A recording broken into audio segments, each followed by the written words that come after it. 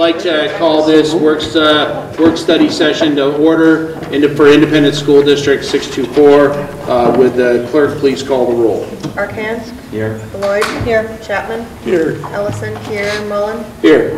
Newmaster? Here. Thompson? Here. All right. I'd like to go to our first discussion item, B1, school presentation, Lincoln and Central Middle School. Thank you. Thanks, Board Chair Mullen, school board members, Superintendent Kazmierczak, and Mr. colleagues for the opportunity for us to talk a little bit about Lincoln Elementary. I'm real excited about coming after the bond approval because is this official now? The gym is actually going to occur at Lincoln now. So thank you. It is now official. It's been something in the works for a while, and we can't thank the community enough for the opportunity to put an addition onto Lincoln School. I'm here today with my colleagues, people who are in the trenches every day. They do a wonderful job, and they're willing to come outside of their comfort zone and talk with you this evening. I have Teresa Ogden, a 4th grade teacher at Lincoln Elementary, and then obviously Alex Kornbaum, who teaches 1st grade also at that point, which is wonderful for them to take two different topics of what we're going to talk about tonight. Lincoln Elementary, if you don't know about the school, it's a K-5 school. It has about 475 students. We're really proud to host, out of all the special ed programs that are available, also a EBD cluster program for setting 2 and 3 students. It's just been remarkable what that program's been offering to families. In addition to that, we also house in the gifted and talented area the Explorations program, which is a multi-age program that has 3 classrooms within the building. And then just recently we been honored and humbly appreciate the honor of being a national board, National School Blue Ribbon School Award recipient. And that is not done just with 1 or 2 individuals. That's done collectively through the help of the district, through the help of the community, the parent support group, and a really strong, dedicated staff. So that's been an exciting thing to celebrate this year. So if you look forward into our mission statement at Lincoln Elementary, you can see it's divided into 3 parts. You have the purpose, which is in yellow, and then you also move into, or the identities in yellow, the purpose is in the blue, and then the attributes are in the bullet points right there. We really are excited about being an empowered environment of learners, and also the other part of igniting curiosity, obviously inspiring students and unlocking their potential is really important to us, just as I'm sure it is in every school. And you can read the other bullets about how we plan on doing that through that strategic planning process. It was a very exciting time to do that. There's really 2 major tactics that came out of that, 2 major action plans. And the first one really focused on nurturing the whole child to a personalized learning experience. And instead of having all 4 plans laid out there, we're just summarizing 3 key points. One is the student-driven choice point, in which we really embraced the makerspace concept within our school setting. It's still in the infancy stage, but I know that many of the grade levels and the programs are trying to dabble with that makerspace concept, and I know with the district support of bringing in a mobile makerspace lab, that's been helpful too. We also have a concept under student-driven choice called Genius Hour, and some of the grade levels just allow kids to kind of create and design their own projects or their own initiatives in which they try to think about what they can do to help better the school or the community at large, or just to try to solve a challenging problem and then to celebrate that by displaying it at the end. In the real world experiences, a couple things fall into place because of our location at Lincoln, which is just a hop, skip, and a jump from here. We are able to do some walking field trips to downtown White Bear and just really appreciate what the community of White Bear Lake has to offer around Lincoln Elementary. And then as you can see in the photo, we also like to do some service learning projects. In the fall, we do the leaf raking project, which supports about 20 neighbors that are close by within a 10-minute walking distance of our school. We've been doing that for a few years. Typically, it's been after school, but going through the strategic planning process and thinking more of it through an equity lens, we realized that there were a number of families and students that weren't able to take advantage of that. So this past year, we did it for the first time as a whole school during the school day. And Leah Sitka, a 5th grade teacher, took on that initiative. And we had 4 major groups going out in 90-minute blocks throughout the day, including kindergarten. And that was amazing to see all that take place. We just took over the neighborhood. And it was a lot of fun. The kids, the leaves came down at just the right time, so they just had a great time with it all. And then in addition to that, we obviously do a winter service project, which many of you have heard from other schools. And you create these fleece blankets for single parents. We also work with Meals on Wheels and provide some just little care packages. And then we also connect with the Serenity Care Center close by, and we do some walking trips over to Serenity Care and interact with the citizens over there, the residents over there. And then the last piece of this tactic is really about purposeful movement. Right now, we're really focusing on the social and emotional needs of the child within the school setting and our district setting. One of the ways that their needs need to be met is just to get out of that classroom and just to get some fresh air. And there was the Big Sleuth initiative that took place last year, which was pretty exciting. And John Barnes, a teacher from Otter Lake, and Mary Malloy, a teacher from Hugo, said, hey, let's try to figure out a way to do extra recess. So we piloted it last year in May. We did about a week. We figured out where the bugs were going to be in trying that. We started it up this fall. We tried to do some grade levels with 2 extra recesses and some with 1. We came to a conclusion that 1 was the best, and we really focused on when that 15-minute break is going to occur, so it's not at the very beginning of the day or the very end of the day or right before or after lunch and recess or right around specialists. So we're trying to find that sweet spot for it, and it's working out wonderfully. The kids really enjoy it, and trying to keep it to that 15-minute time is just enough that they need, that they can come back re-energized and kind of focus for learning some more. So that's kind of, in a nutshell, what Tactic 1 is about. There's obviously more to it than that, but hopefully that gives you a little glimpse into that plan. As we move into the next tactic, which is Tactic 2, talking about creating a connected culture. And Teresa wasn't even voluntold to come here today. She actually volunteered to come in and talk about our book study we're doing as an entire staff. So I'm going to turn it over to Teresa to talk about our White Fragility book study. Yeah.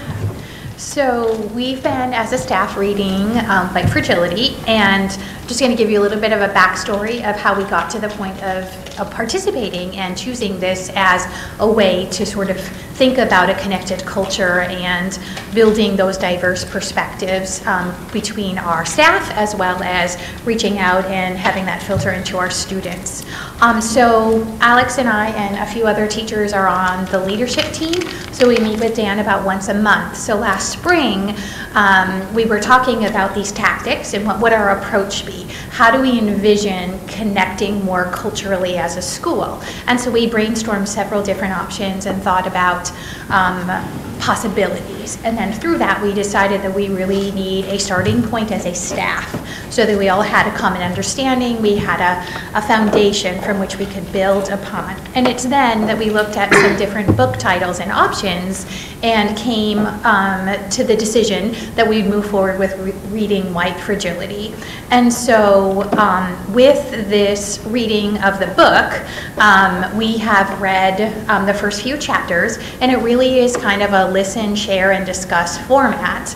The neat part about the book study is that we meet in triads, and so there's cross-grade level teams of teachers that are part of the discussions. So on the team that I'm on, there's a 5th grade teacher as well as a 2nd grade teacher.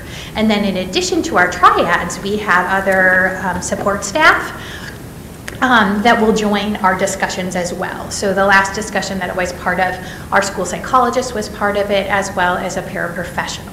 So to really think about the different perspectives, and the piece that we were really careful about as a team is, rather than jumping right into these sort of conversations that need to have courage and that we need to be careful about how we're starting an initiative like this, we really just did some getting to know you things. So for me to get some insight on the background of some of my staff members that I didn't know before, that went back to their childhood or some of their experiences in their own school settings, both elementary and high school. So it was really intentional on the team's part to think about how do we create the safe environment to build this trust and relationship before we start reading a book that gets pretty intense and gets into some pretty deep concepts and ideas. So that's kind of how our book study has been going. We'll continue to move through the book. The book is structured basically in two parts. So the author addresses white fragility, and just to give you a concept of the perspective of white fragility, it really is kind of addressing those defensive actions or fear, guilt, anger that people might choose to argue or defend or possibly just choose to be silent about. And so that element of culture and how it's discussed or addressed is kind of laid out. And as you can see, the big topics that are sort of defined and addressed and making sure everyone has a common understanding of the concepts is how the book starts. And then that's tied with how, with that white fragility, how is that protecting racial inequality?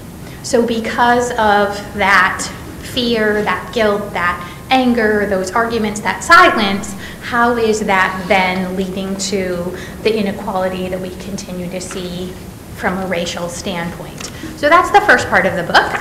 And then the second part is, so now that we have this foundational understanding, what can be done so that we can engage more effectively in conversations as teachers, educators, people in the community, you know, how with this knowledge can we then take something that has been either silenced or argued and have courteous, courageous conversations where we're listening, sharing, and having discussions. So when I think about that as a teacher and I think about what the book does for me, I just think about the different perspectives that I can see and I can consider. I also think about the insight that it gives me, as well as just that continuous reminder that we all have biases, and so to be aware of that. It's not anything that any of us can avoid, so just that understanding and just that awareness of it. And then just thinking about my voice and the other voices that I need to listen to really think about equity and thinking about connecting more so from a cultural perspective. So that's kind of where I'm at as an educator. And then in turn, it leads me to think about, well, what does that mean for my students? And so I'm really excited about the second step curriculum that we've started to implement now. And so if you're not familiar with the curriculum, it really is a curriculum that focuses on the social, emotional, and academic success of our learners. And so in the curriculum that I've been teaching so far, our first lessons were on respect and empathy. So when you think about respect and empathy, and you think about culture, and you think about equality and equity and these elements, knowing that you have that, and you're building that foundation. And then after that, thinking about how to listen attentively, and then the difference between passive behaviors, aggressive behaviors, and assertive behaviors. So really setting the stage and creating an environment to have discussions and to be respectful of each other. And so with that, helping my students and the students in our school figure out who are they, what is their identity, and feeling comfortable to share that story, to give voice to who they are, and to respectfully listen, discuss, and be willing to share your story as well, is what's really exciting to me when I think about these bigger topics and equity elements that we need to consider in our classroom. So moving forward as a building, one of the big things that we're really thinking about is the district's equity commitment. So really thinking about the decision-making protocol, the 4 questions the district is asking us to ask as educators and members of our school community. So thinking when I'm making decisions as a teacher, when I think about having a discussion in my class, how wonderful to take these and have my students be mindful of what to consider, what to ask, what decisions you can make when you're thinking about understanding others, the culture they come from, and then really just thinking about how to be equitable equitable in our classroom setting, our school, and throughout our community. So it's really exciting when I think about all the pieces and all the elements and how it can all tie together as we move forward from just starting to talk about race, but obviously beyond race, we have so many other elements that we need to have discussions about and be respectful listeners and to let people share their stories and have a voice in that. So. Thank you, Teresa. Yeah. Yeah, and it's been interesting to watch the journey of trust that's occurring within the staff from the start of the year to where we're at now. I'm very proud of the staff for some of the conversations that are starting to occur now in the last few meetings. We're going to move forward with... Mr. Schmidt, if you can, I just want to make sure that if there's any questions, we can ask them real quick if you don't mind. I don't have a problem. Is there any questions? Anybody? Okay, perfect. Thank you. Thank you. Appreciate it. Our next stage is, and the final stage that we'd like to celebrate is Alex will share a little bit about the Ron Clark Academy. This tactic team really looked at a way to take all that's exciting within Lincoln School and see if we can hone it in with a common theme or a purpose or focus. And so I'm going to turn it over to her. Right, so last summer I had the opportunity to go to the Ron Clark Academy in Atlanta, Georgia through a Grassroots grant. The Ron Clark Academy is known worldwide for its innovation and its student engagement. When I was there, I was able to learn about the house system, and Ron Clark developed the house system. Well, he didn't necessarily develop it. It was happening in Europe for a long time before now. He creatively tweaked the idea, and now he teaches educators all over the country and all over the world how to use it in their schools. How the house system works is essentially a house is a team, just another word for a team, and there's one of four, a student or a staff members placed into one of four houses. Amistad is the house of friendship and kindness. Isabindi is the house of courage. Revere is the house of dreamers and passion. And Altruismo is the house of empowering others and givers, which ironically we are all in the same house of Altruismo. These houses meet throughout the school year and they talk about character education and they do community building activities. Students also have the chance to earn points for their house by showing excellence in character. We spent this year educating staff about the house system, and then in the fall we will be teaching it to the staff and any incoming new staff members. Then I just wanted to note that the reason that we're doing this is all about the connected culture. When I was at RCA, there was just something different that was happening there, and when I looked at what they're doing and what we're doing, we already have a strong sense of community at Lincoln. I really feel like this house system will help us to be able to play off of that strength of community. It's a chance to give kids a chance to connect with others across classes, across grade levels that they might not interact with during the school day. And it also helps them to gain more friendship. So we're building off of that strength of a community at Lincoln. I've used the house system in my classroom this year, just in one first grade classroom, and I've seen the impacts of it already. Even today, we were doing a closing circle and we were sharing the best part about our day, and more than half of the kids said, doing our house cheers or meeting with my house. It was so important to them that they have this time to connect at a deeper level with just a few students in our class. So I can't wait to see what the impact is like school-wide if it's already making such an impact in one classroom. Thanks, Alex. And it's one of those examples where the White Bear Lake Area Education Foundation has the Grassroots grants, and Alex took advantage of that, went to the Ron Clark Academy, and was able to bring it back to the building level strategic planning process, and the timing just worked out wonderfully, and everyone embraced that through the process. So we thank her for her leadership and Teresa's leadership on the equity initiative, and we open it up now to any questions that you may have. Any questions? Go ahead, Ms. Thompson. I just thought of one. Well, I was just at Lincoln for the read around. I would just like to thank add you, that. by the way. I went to school there, and I'm very happy you're getting a new gym because it's exactly the same as it was when I went there, and that may have been a little while ago. As far as the staff that's involved, does this also include office staff, custodial staff, and like the staff that works in the cafeteria as well? How far do we In go? regards to the Ron Clark Academy, or just in overall? both things, yeah. I'm really probably more the book and stuff. Yeah, so with the White Fragility book study, I personally went to all roles within the school and said, you are welcome to do it. We talked about how if there was a need for them to get compensated, how we would do that. And so I was impressed with the number of support staff that are able to attend, but obviously we also have some of the duties that they're responsible for when we have the book study. And so we just try to keep everyone up to speed through weekly updates. I do a weekly blog for the staff, and hopefully if they're reading that, they'll keep up to speed. And then with the Ron Clark Academy, Alex has taken great pains to just make sure she's connected with everybody so that they're included to be a part of a house and what their role could be, even if there's other responsibilities that might pull them away from it. So yes, we're still working through it, but everyone is involved as best we can. Is it okay if I add a Yeah, little bit? please. So, even like our custodian, Miss Gail and Mr. Jim, they all have a house. So right now, this year, every staff member has been sorted into a house. We had a little kickoff party. One of our service learning projects, we even worked together as our house to prepare the no-sew-tie blankets.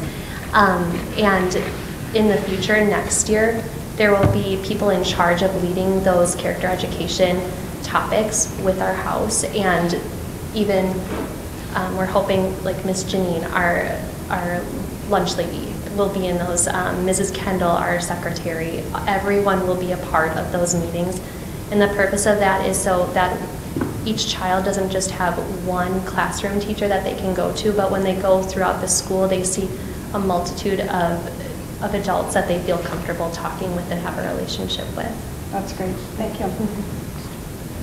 I just want to thank you all for your work. This is great. Thank you for the update. We really appreciate your work. It goes both ways. Thank you for the partnership. Really appreciate it. All right. Thank you. So, Ms. Peterson is for Central.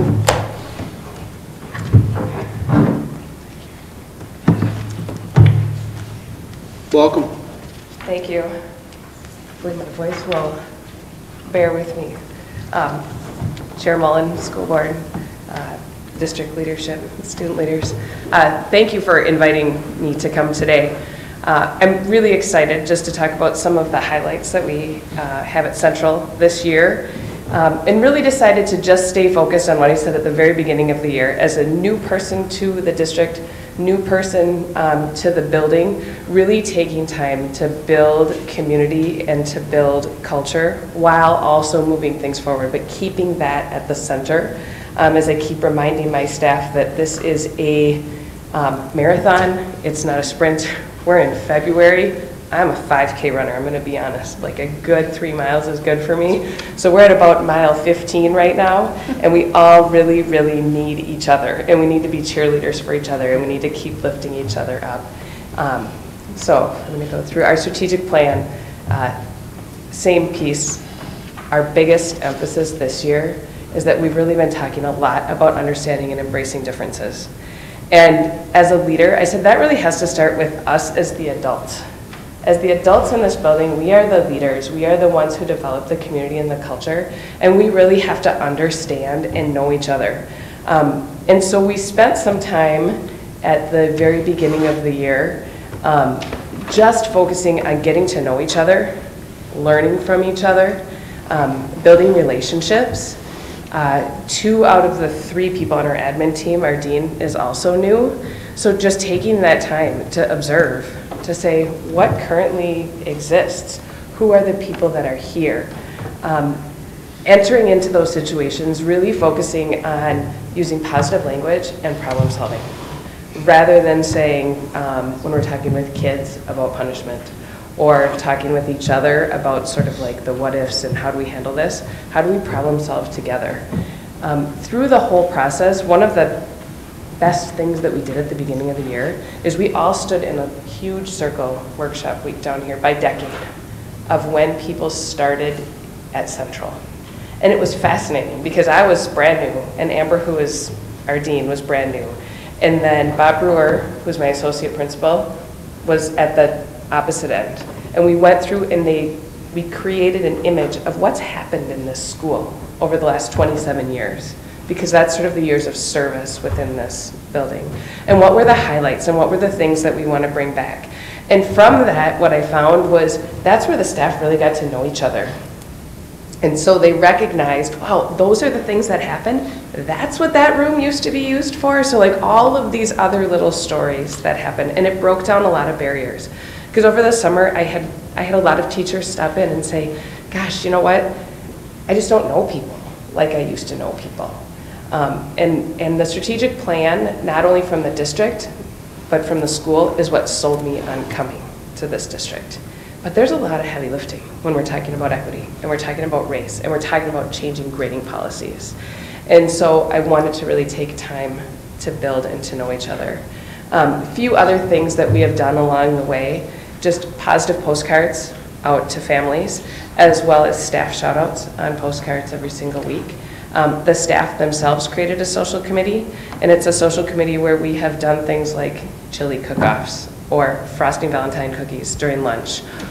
Just little things during the day that people can pause and have fun and get to know each other a little bit better.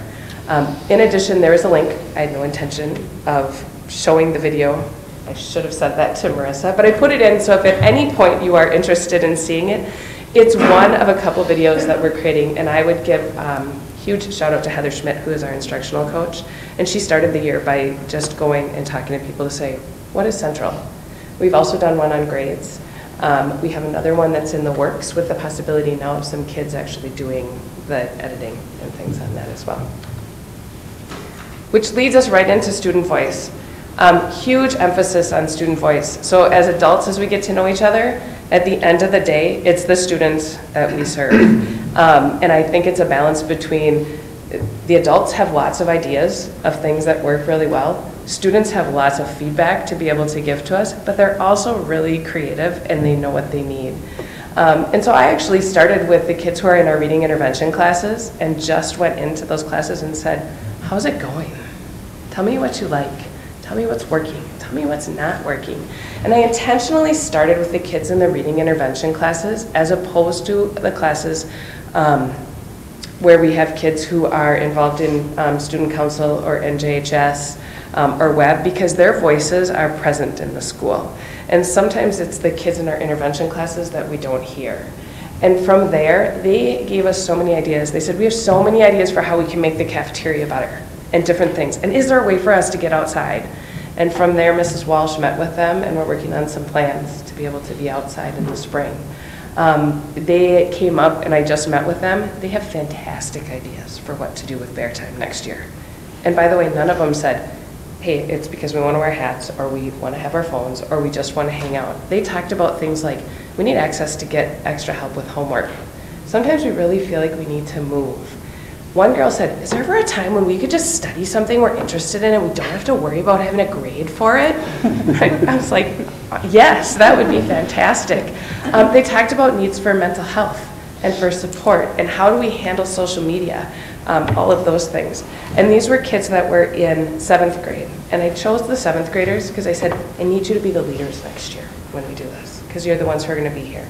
So I gathered their information. I'm going to go back in the next week or two and put together some different proposals for them to gather some other feedback. A few other things we've been doing. I Love to Read Month. It's from our literacy committee, all student driven, all of the activities all month.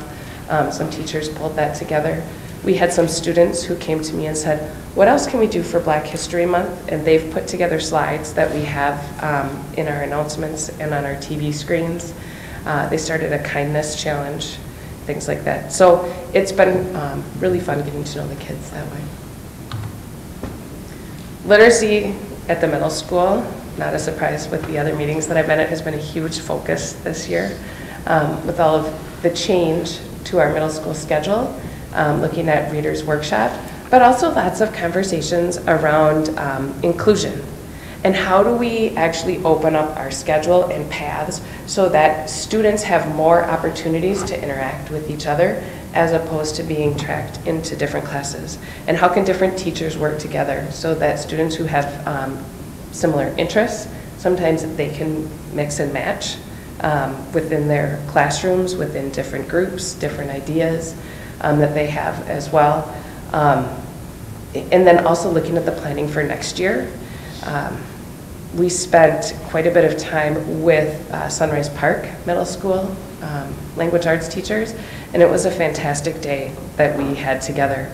And just really fun to see the barriers break down and have all of the 7th grade language arts teachers together really talking and sharing about what are the best things that have happened. What are the things that we still really need help with? What are all of the questions that we have? The image here is of butterfly, and this was part of the student-driven piece for literacies. They said reading gives you your wings.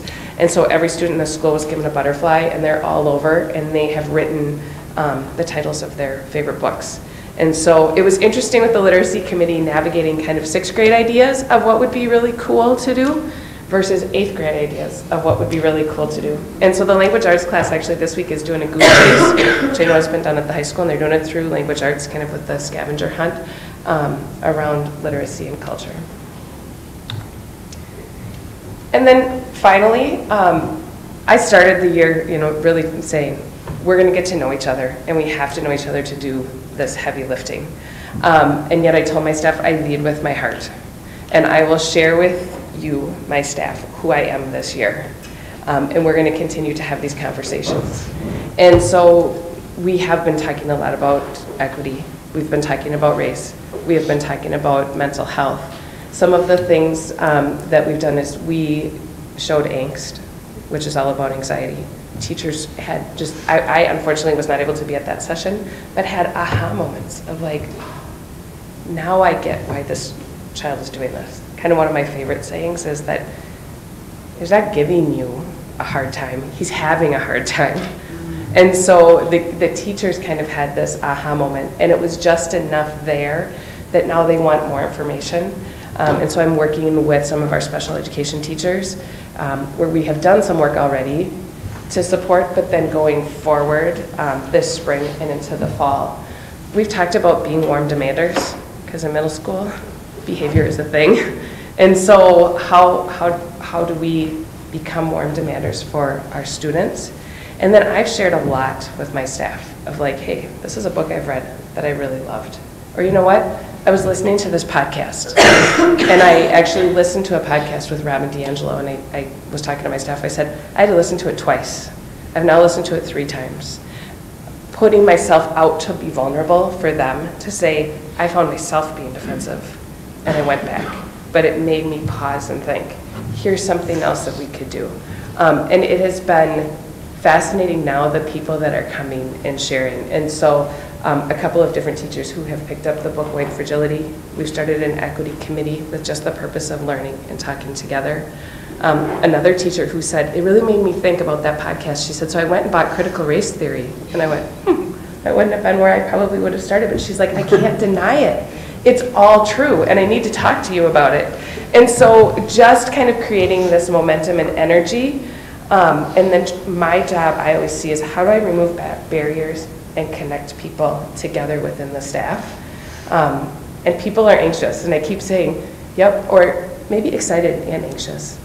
Yes, let's keep working together and know that all of these things are going to come into play, and we're moving forward. So we've done a lot. I just have to say thank you. It is a fantastic community. The teachers have welcomed me with open arms, as have the students and the families. I have heard that it feels tangibly different. I don't know any different. I just know that when I'm there, most of the time, it feels really good. So if 90% of the time it feels good, I feel like we're doing something right. And nobody's going to be happy 100% of the time. So those are kind of the highlights of things that we're at and that we're focusing on. Questions, comments, concerns?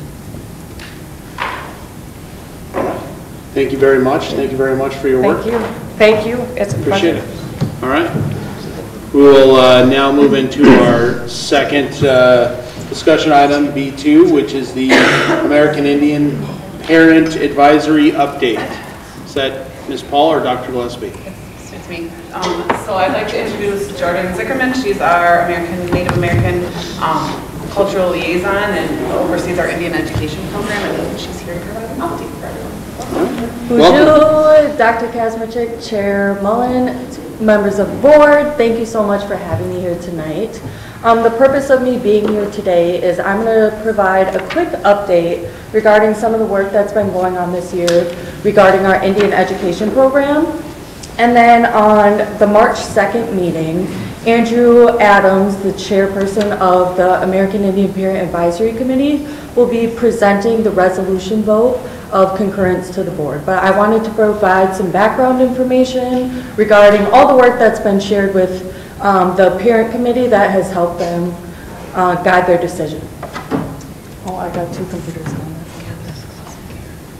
Okay, and this, I will start by saying, is the same presentation that I've been sharing with the APAC on a monthly basis. So I'll start with February. The first ever student leadership cohort at Sunrise Park Middle School has started, and this was a result of different leadership and team members attending the Urban Leadership Academy, where we heard about an initiative called the Story Squad, which was basically a different platform for students to share their story and how it interacts, or what the different intersectionalities are between school and their home life. And this Story Squad, they presented, students presented and crafted their stories through many different mediums, whether that be a YouTube video, graphics, spoken word, a poem, or completely anonymous, all of the above. It's really up to the student to craft and create their own story. And we partnered with Matt Manier at Sunrise Park, and all of the cultural liaisons are involved in this, and we created the first ever cohort of students to participate in something like a Story Squad. We don't know exactly what that looks like yet. We just knew it was a good idea for our students to share their stories, and we brought it back to Sunrise during advisory time to create a platform and see what do our students think of this idea and how can we tweak it to fit here. So we're still in the early phases of that, but we have 4 Indigenous students who are participating in that, and we're really excited to see how it pulls out through the end of the year. And we have discussed potentially adding that as a concept where maybe all 8th graders do it. We don't know yet. We're really just trying to feel out the students and what they think of this concept, so we're really excited about it. In our elementary groups and in our middle school groups, we call them Indian Ed Clubs, we have been learning about the 7 grandfather teachings. I did bring a little booklet. It's kind of just what we've been drawing in elementary this year of all of the 7 grandfather teachings and etc., which has been really fun. And I do have a picture of that later so you guys can see it more close, but I can pass it around too if you like. Also in February, the Dream of Wild Health came to South Campus for a Many Faces event. I'm sure you have all heard of the Many Faces initiative now in White Bear. It's an awesome initiative that started, I believe, last year. And they very well incorporated the APAC last year, and I'm super happy that we've continued that collaboration this year, and we offered it during the school day.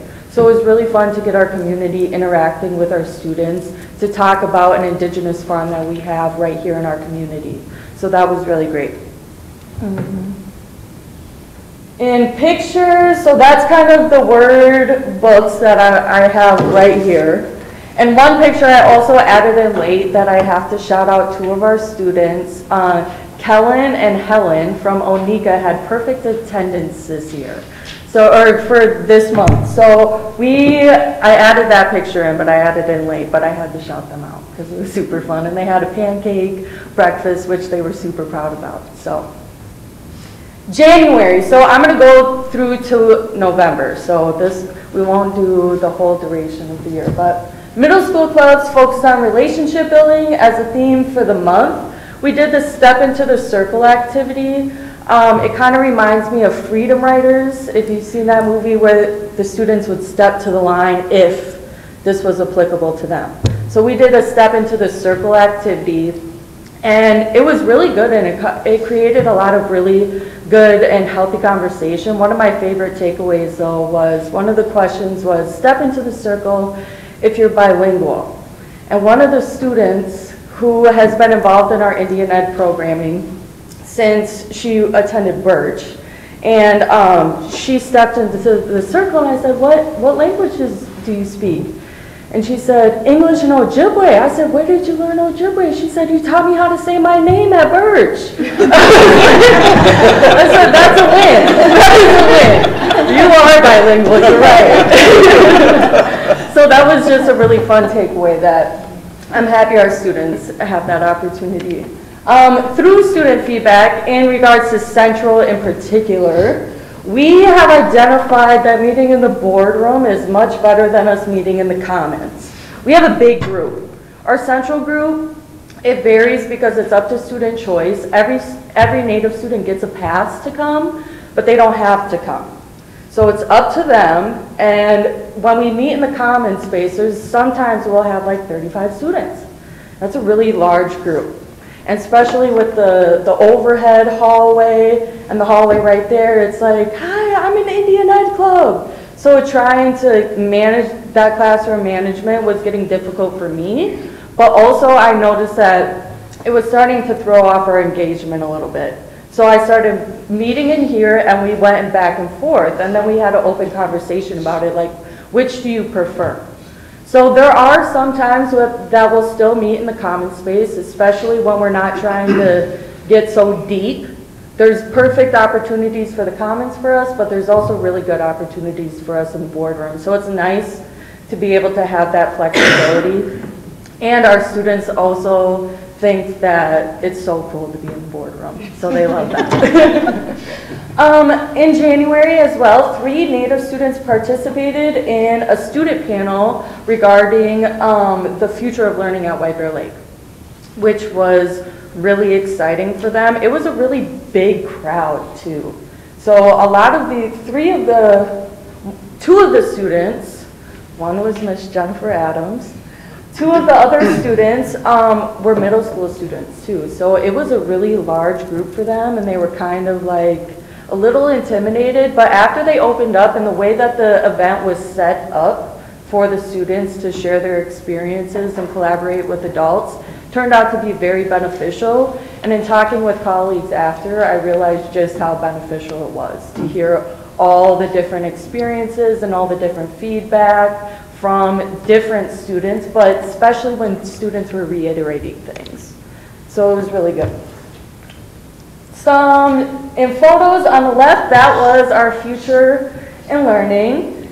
And on the right, that is from a student group at Hugo. So we are talking about and preparing for going to Dream of Wild Health in March, once it gets a little bit warmer. Like, it just has to get a little warmer. But we're making herb pouches.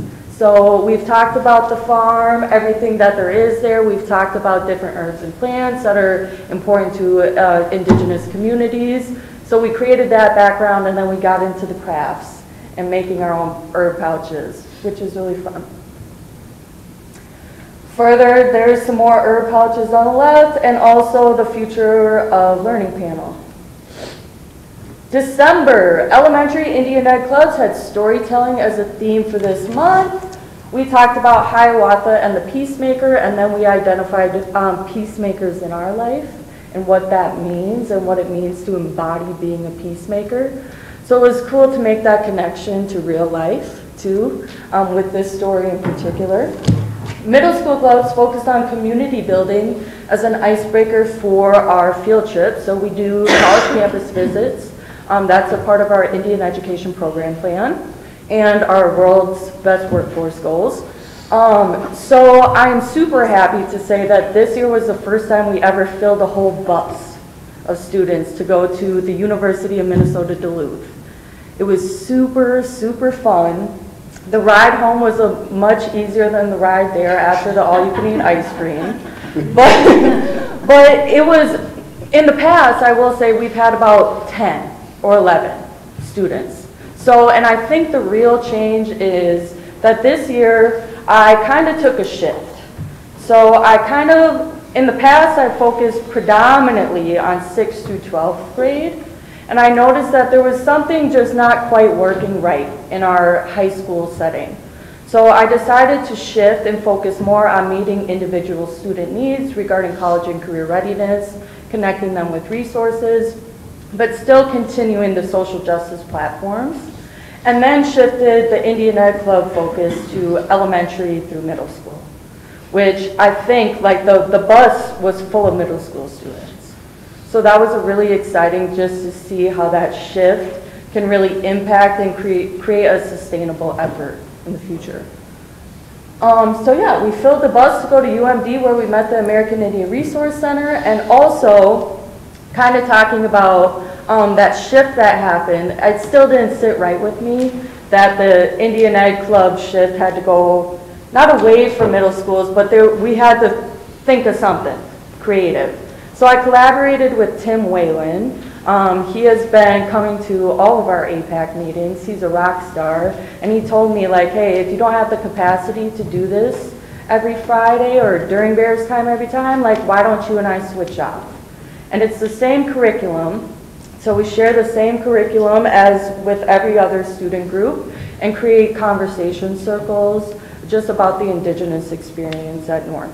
So that is a good way to show how other staff are stepping up and helping out and volunteering to fill in these gaps for all of our students at the end of the day, which is great. December in photos, so on the left, that's the planetarium at UMD, and it was actually super cool because we had an Indigenous professor talk us through the planetarium, and he shared with us all of the Ojibwe and Dakota background of the planetarium, which was amazing. But I would say I would restructure the planetarium to come before lunch. But this are all pictures from our field trip. It was a really, really great day. November, this is the last month I'll share. Indian Ed Clubs has successfully launched in addition to our elementary schools. This was a big deal this year, and I've really seen a lot of success come from it. Students are really excited, and they know what's coming for them in years to come, which is really cool to kind of work that way instead of work backwards, which has been an intentional effort that I've seen the results in. Success story, full integration of Native student population into programming with assistance of paraprofessionals. And what I mean by that is our special education students are fully incorporated into all of our Indian Ed programming. So this is during our advisory time. Apart from Central and Birch, we meet with elementaries, it's kind of harder to schedule in. But it's been super helpful to have the paraprofessionals there and knowing that we have all of our students here, and all the students who want to be here can be here. So that's been great. 57 middle school students created ideas regarding activities or community organizations they would like to visit and participate in. Some of the activities, Catherine spoke to it a little bit earlier regarding the difference between a 6th grader and an 8th grader's opinion. But it was super cool, the ideas that they did come up with that were low to no cost, that were community-based. I was like, wow, like, that's actually extremely simple, and I never thought of that, and that's perfect. We can do that like this week. So some of the ideas, I pulled them up. Dream of Wild Health, which perfect, we got that down. A powwow, host a bonfire in the community. Tamarack Nature Center, we also have a teepee that our program has purchased in the past. So it's like, let's spend a day setting up the teepee and learning about it and then take it down together. So they came up with a lot of really cool ideas, which I was excited to see. And lastly, 4 middle school and high school students participated in the Nothing About Us Without Us Youth Summit through Equity Alliance Minnesota. This feels like forever ago, almost at this point. But that day was the embodiment of student voice and student led. That's what my takeaways from it were, where it was entirely student ran, entirely student driven, and it was really great that our students were able to see what that looks like and then come back and talk about how can we recreate that here. So this is a picture of kind of that follow-up conversation of how can we recreate that here. So South students met with Senator Uyghur to discuss their experience at the Youth Summit and shared ideas for legislative support. So it was kind of not closing the circle, but continuing on that circle to have those conversations and make sure it doesn't end with a really cool experience. But we keep having those conversations and keep creating those cool experiences where our students can be a part of them. So that is all I have to share today, but I would like to open it up for any questions you all may have. Any questions, comments? Seeing none, thank you very much. I also want to just take note and recognize that the annual compliance overview, and that is in the packet. It's an annual resolution that we put forth at a board meeting. I know you said Mr. Adams will be coming in to present that to the board, Yep. and that will be in the March wave? Yep. Okay, so just, and I'm assuming it'll go back into the board packet and we'll continue moving through. Thank you very much for your work. Sounds like a lot of good stuff. Thank you.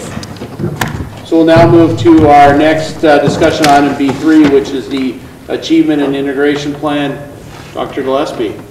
Hello. Thank you for having us come on. So I asked Chris Strife OG, the principal at Willow Lane Elementary, our racially identifiable school, and Brian Morris, interim principal right now at Hugo, but I'm going to give you a cooler title maybe than what you had, our data guru prior to that. In case there were questions around graduation rate, Brian knows all the intricacies about that, and so here to answer any questions. Chris and I worked closely on the plan together. As you'll see, Willow Lane, being a racially identifiable school identified by the Department of Education, also has its own specific part of the plan. So, so every 3 years we put together an Achievement and Integration Plan. We submit to the Minnesota Department of Education, and we are allocated funds, and every year we submit a budget. And so they give, we are up to submit our new plan. So this plan covers next school year through 2023. And really the purpose of the funds that we get are to look at racial and economic integration, closing disparity gaps that exist within our system, making sure students have greater access to supports and programs and such like that, and really looking at how do we support our students in closing gaps based on racial and economic gaps, while also integration is a part of it, which sometimes gets missed in all of that. So how do we make sure that our students are experiencing activities that are meaningful and supportive with all different students from many different backgrounds? The MDE requires that we have 3 goals. One is around reducing disparities in academic achievement. The other is reducing disparities in equitable access to effective and more diverse teachers. This is a new strategy that was added this round for, or new goal, I should say, that was added this round as being required. And then finally looking at, again, increasing racial and economic integration. So our first goal for our whole plan, which impacts really our whole system, is that our graduation rate for all of our high school students, or all of our students, will increase to 96%, while disparity gaps between students of color, American Indian students, students eligible for free and reduced lunch, and white students are eliminated by 2022-23. And so really, I took a lot of time working with our cultural liaisons, administrators, leaders, district leadership, and built on a foundation that was very strong in terms of, we've set a lot of things in motion and made progress on it, but how can we push the goals even further and then hold up our system and the people within our system accountable for progress in those areas. And so we've had a graduation rate goal. The target is increased from what we've had before, and then adding the elimination of the disparity gaps that exist.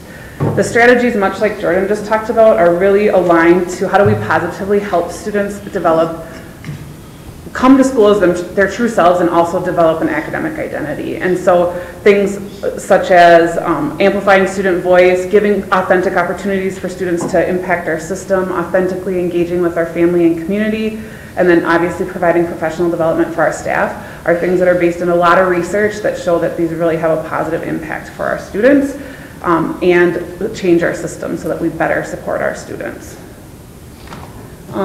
So there's specific actions which you had a chance to look at the whole report, so I'm just going to highlight some of the bigger things that are new. We are implementing BAR at our high school starting next year. BAR stands for Building Assets, Reducing Risks.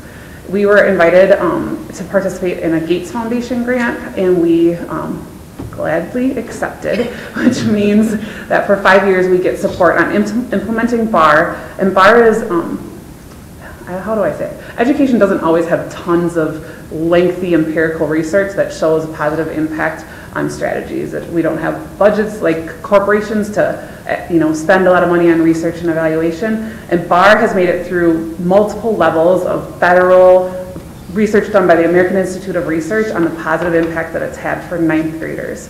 What that means is students are put into teams, cohorts, and so a group of 3 teachers has the same 180 students, and then so at North Campus next year there will be 4 different teams. And now the student, it's not like middle school where they're in the same class and they go together, but they will all some point during their day have those same 3 teachers.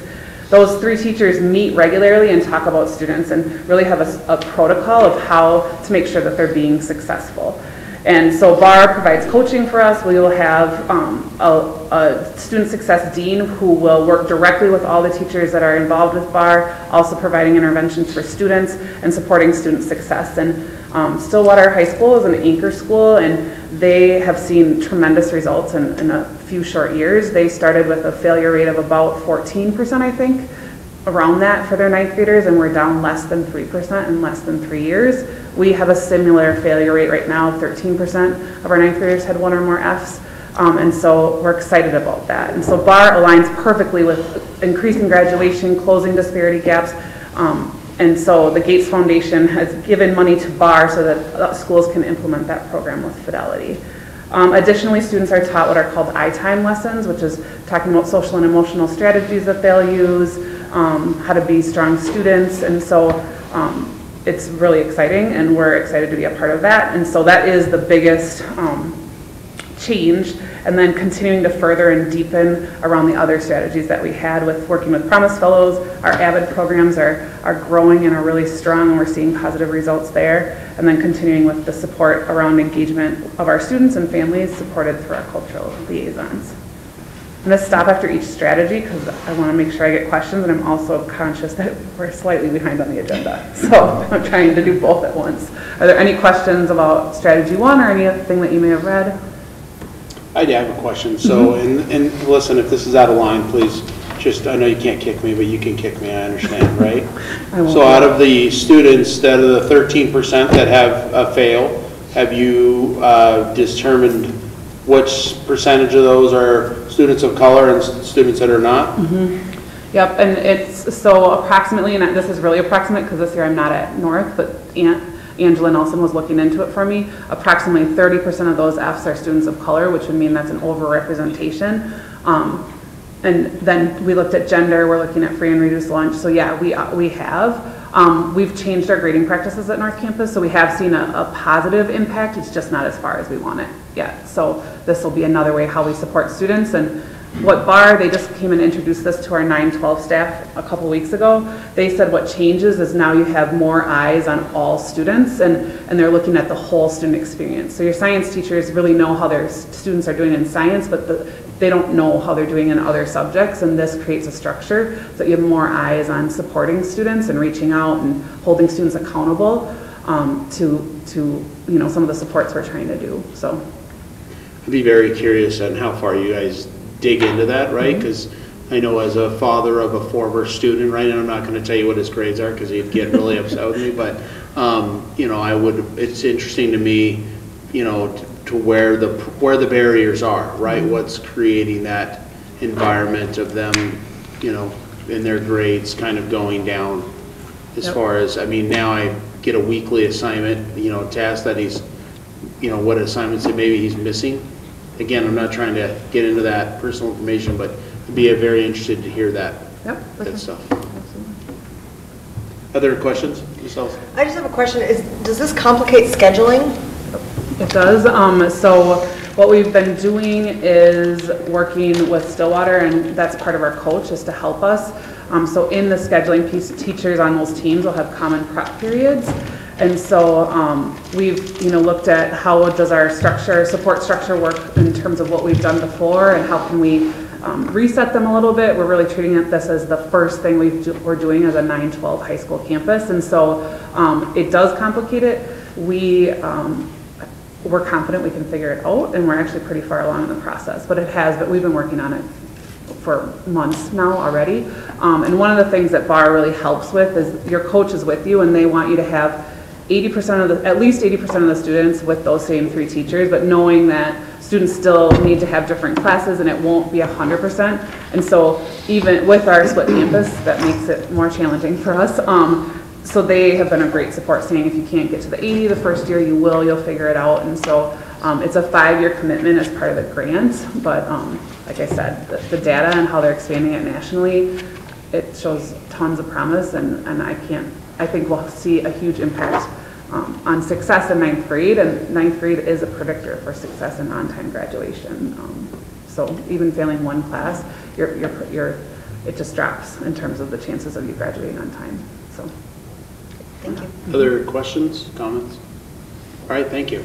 So then goal number 2 is about, and this is really, we've been doing this work, you've heard about this work, and again, extending us, is eliminating the disparity between the percentages of students of color, American Indian students,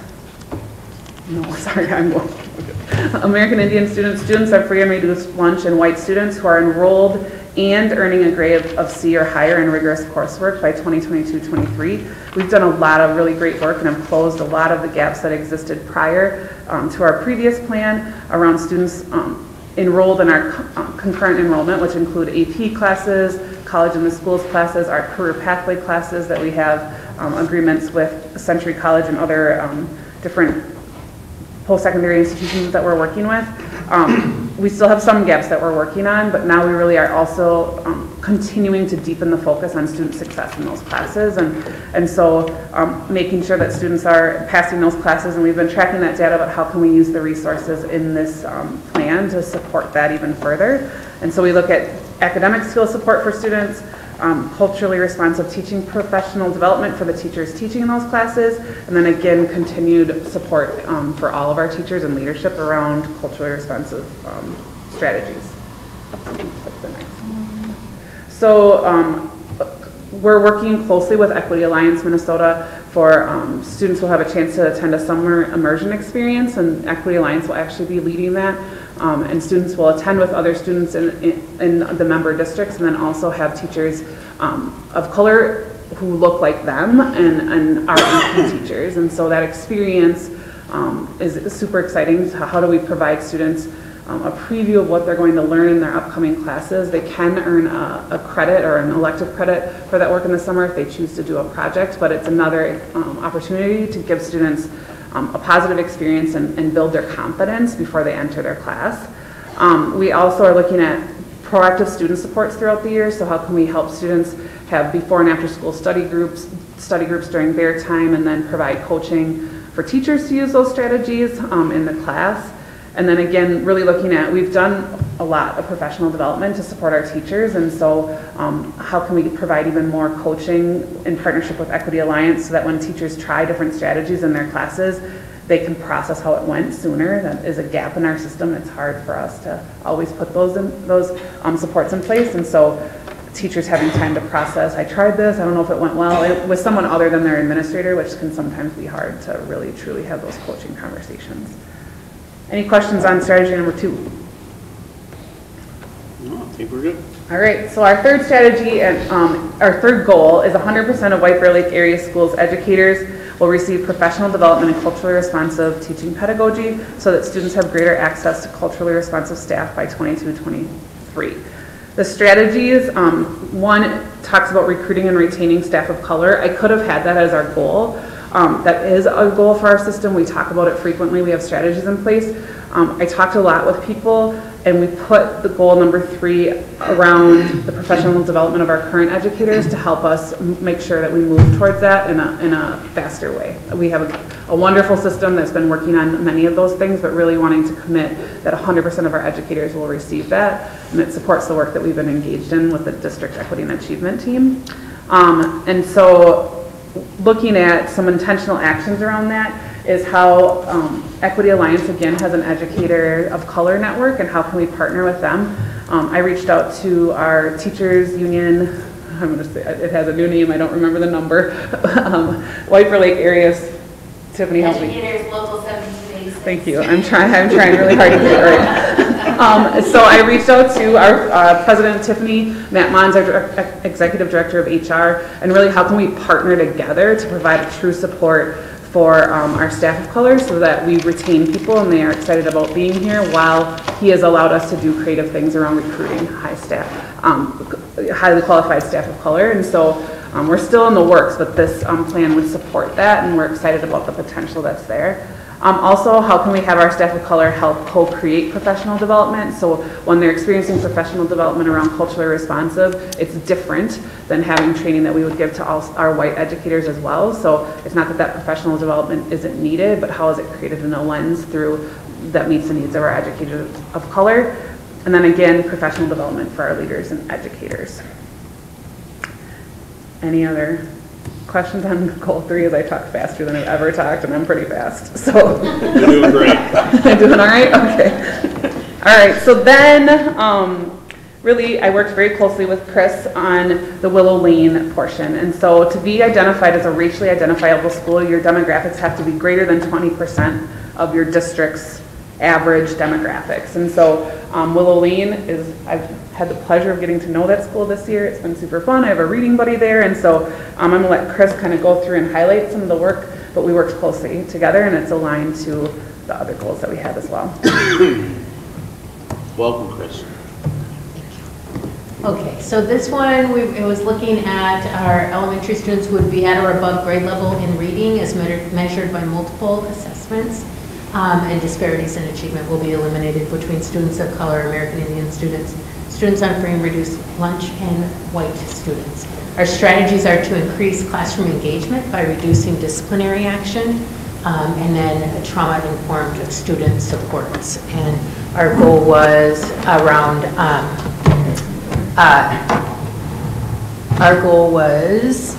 last year to decrease, what was the previous one? No, I don't remember the exact. So it was, by reducing disciplinary action at school, our referrals went down by, I do too actually. Our referrals went down by, okay, you look for it. 40, suspensions are decreased by 40%, and then referrals went down by 17%. And I think we looked at it over 3 years, and our referrals were down by 42% over 3 years. So we're pretty excited about that and where we are this year. Right now, compared to last year, mid-year at the end of the second quarter, we were down 56%. So we're pretty excited to see some really good movement in that area. Ms. Floyd? What's considered a referral? An office discipline referral, so a major referral, like a write-up. I don't know what they call them at different. Like any teacher can do an office referral. Any right? teacher can write a referral. So it's really working with staff on what is appropriate to write one for.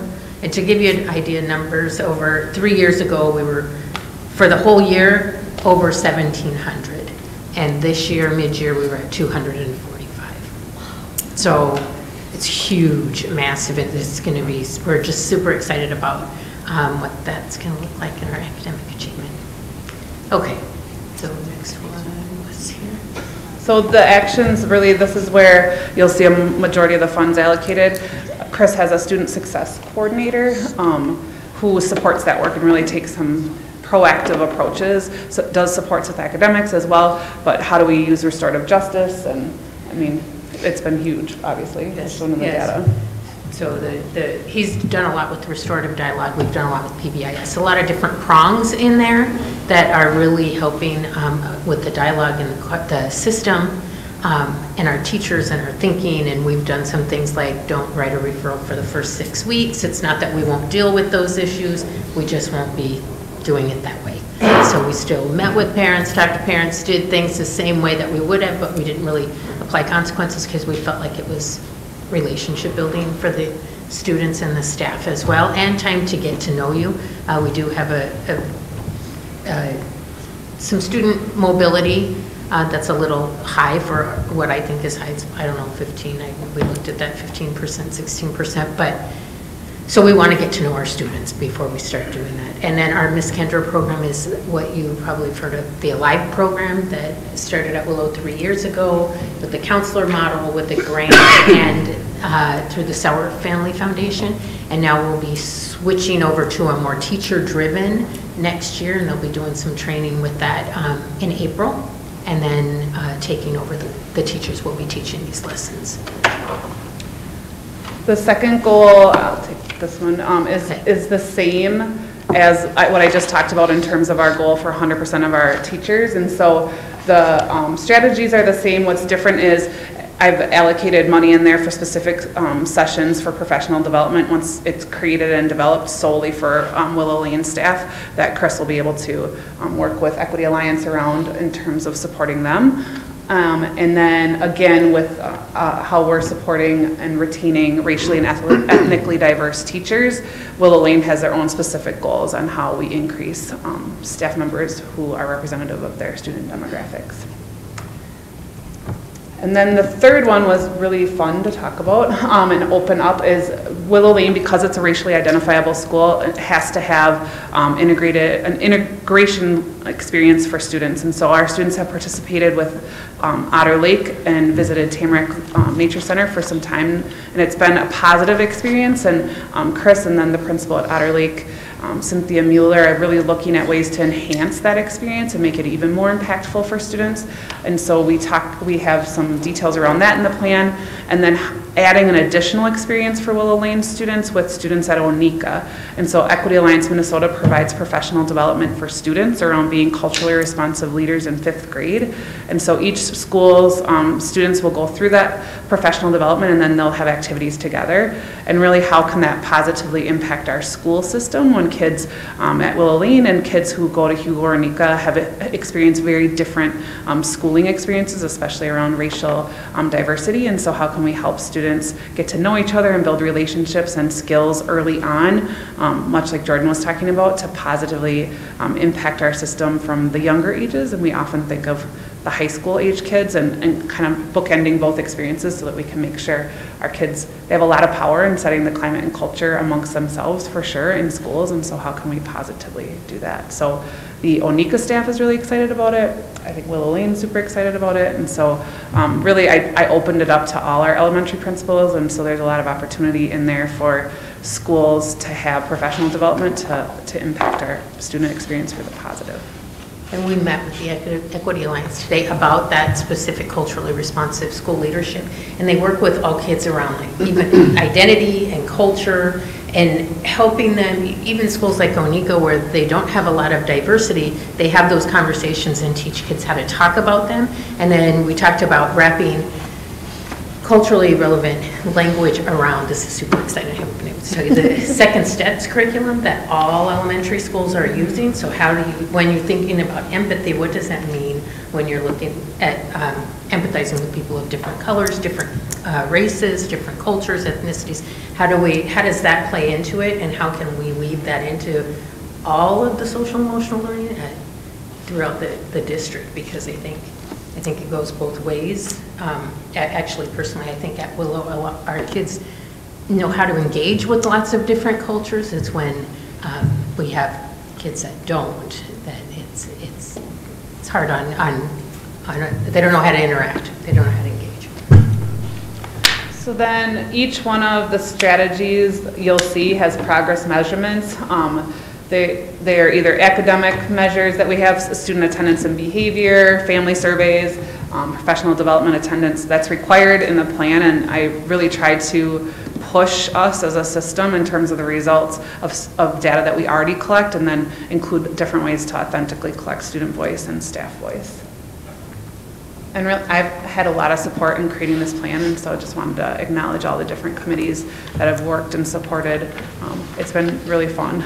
I got a little bit obsessed with it. It reminded me of my dissertation, like, yes, we're gonna be doing this. So it's exciting, and it has an opportunity to impact our system for the positive. So I didn't do too bad with the time. All right. Well done. Any questions before we end? Questions, comments? I have. Yeah. What does the family engagement portion of this involve? So- Usually these students who maybe struggle, there could be environmental issues outside of the school that. So really, our cultural liaisons do a lot of that work right now. Equity Alliance is putting together a structure for what that could look like in terms of how we support authentic family engagement. And so part of that would be our cultural liaisons getting trained in a method of how do we have parents feel like their voices are authentically heard in school, have impacts, really use their experience to help us guide what we're trying to do for students. There's a lot of research on often we think of family engagement as one way. We as a school need something and we're going to give it to you and we need you to come here, and instead of how can we be partners in education with you. And we've been doing work, it's in our strategic plan as well, around an equitable family engagement framework. And so that work would be complemented with that, which we just are finalizing some of that work, so we could definitely come and share more.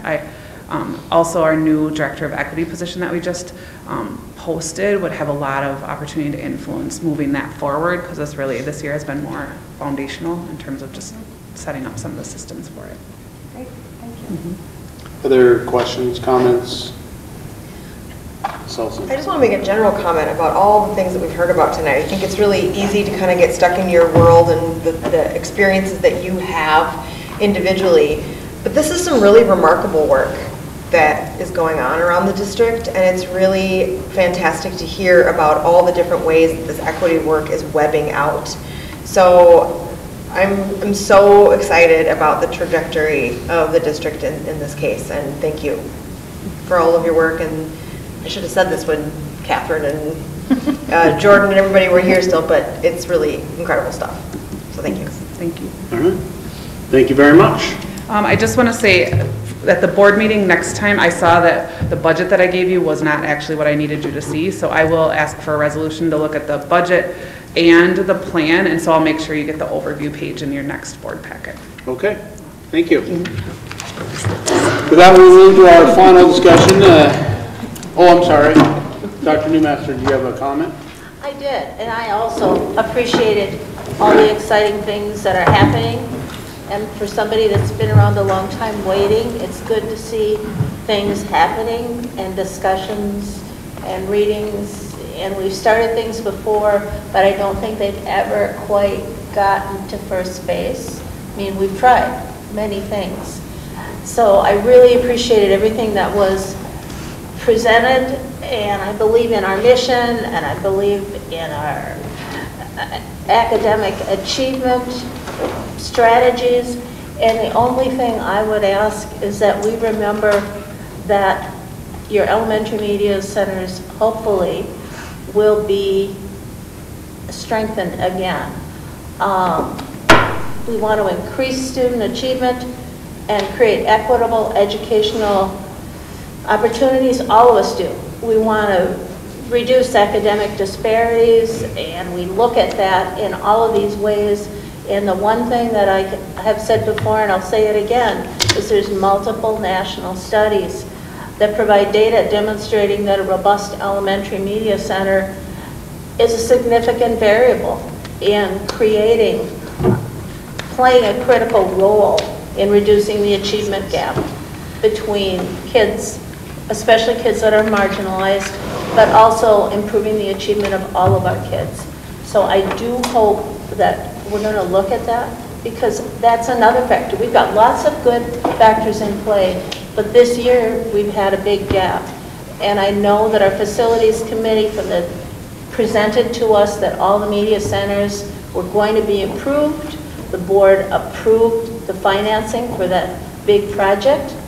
So now we're going to have wonderful media centers coming down the pike, and we need to put our media program back so that they can provide that literacy, transliteracy programming, individual support for all of our kids that have these things that are just driving them as they have their own agency. They need somebody to help. So I hope we look at that again, and that's part of the program because the data's there. We've got good stuff going, let's keep it up and add. Thank you very much. With that, I know we're running a little long, but we'll move into our last discussion item, B4, which is the project labor agreement consideration. Before I turn it over to Dr. Kazmierczak, I want to just say and make kind of a statement and just let everybody know as we discuss this consideration, we discuss this project. I want to just say that, and most of you already know this about me, that I am a member of the building trades, a proud member of the building trades. I've been in the union construction industry for 25 years plus, but I wanted to make sure that everybody knew that. And also I want to make sure that everybody knows that at no time is if in this consideration or depending on, no matter how this thing turned out, would there be any financial gain for the organization in which I belong to.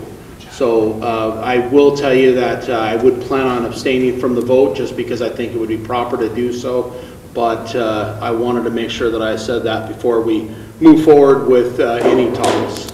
With that, Dr. Kazmierczak. Thank you, Mr. Mullen. I'd like to welcome Mick Waldsberger here tonight, School Board's legal counsel. He's going to facilitate a conversation around this topic. So thanks for coming, Mick. Absolutely. Sorry we're a little late, but no problem. Great meeting. So. Thank you for having me, everybody. Sorry, I have a sore throat tonight, so if I'm reaching for my water, that is why. I'm going to talk today about the potential benefits and the potential costs of a project labor agreement. And what I'm going to really do for you is outline the arguments that have been made historically. And it's going to ultimately be up for you to weigh those types of considerations and make your own determinations. But I will give you my view on it if you ask me. But again, I ultimately think it's your responsibility to weigh the various considerations.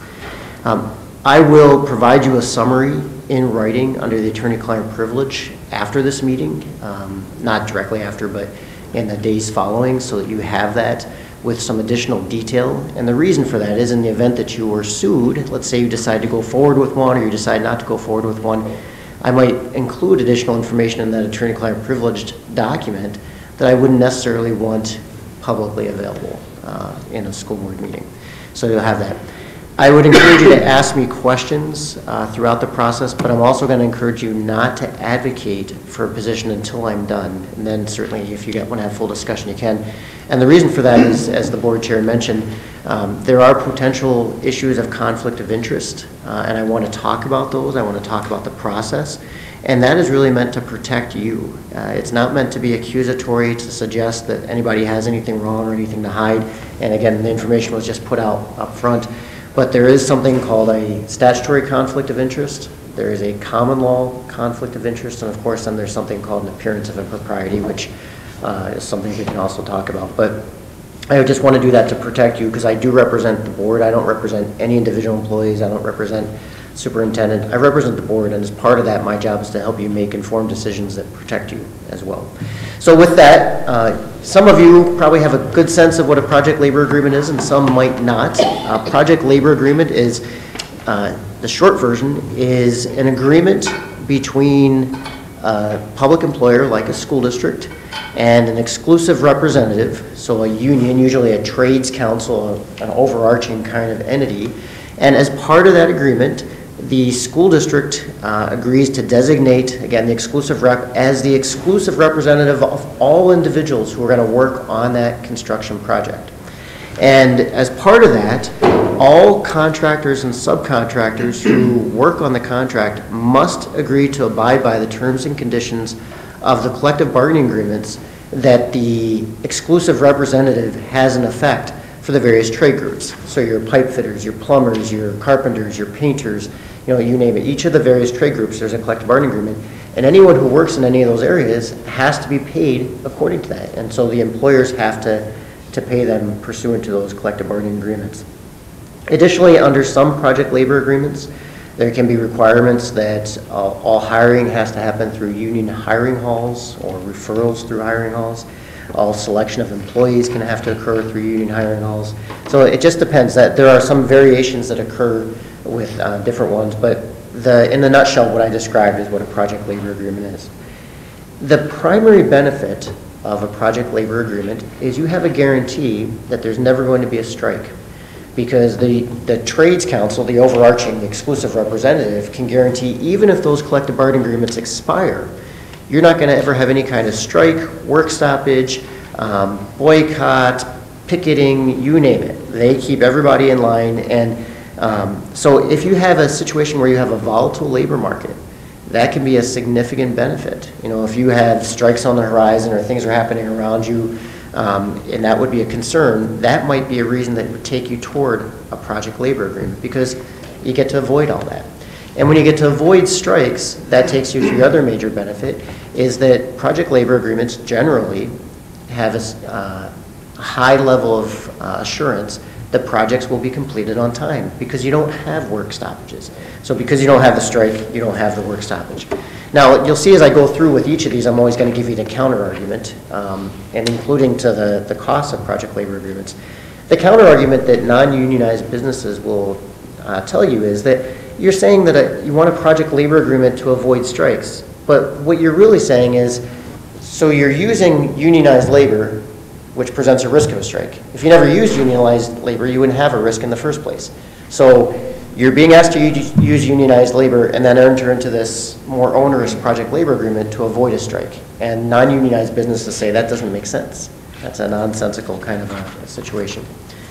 The other thing that they'll say in terms of delay, non-unionized businesses, is that delays can largely be avoided through penalty clauses in contracts, standard construction contracts, and that's generally how it is done.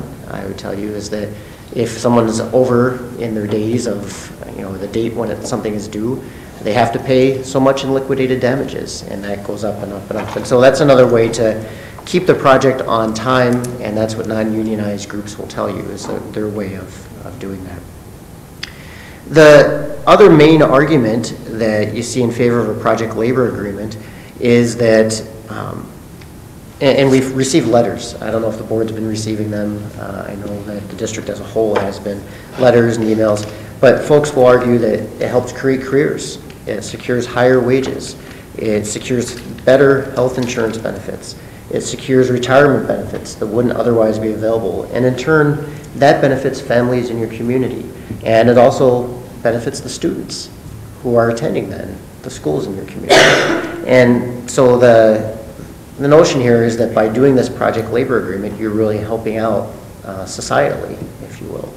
And non-unionized businesses then counter that argument by saying, well, that just confirms that you're paying a premium. You're paying a higher price for your construction project, because how else could you pay everybody higher wages, higher retirement benefits, higher health insurance benefits, etc.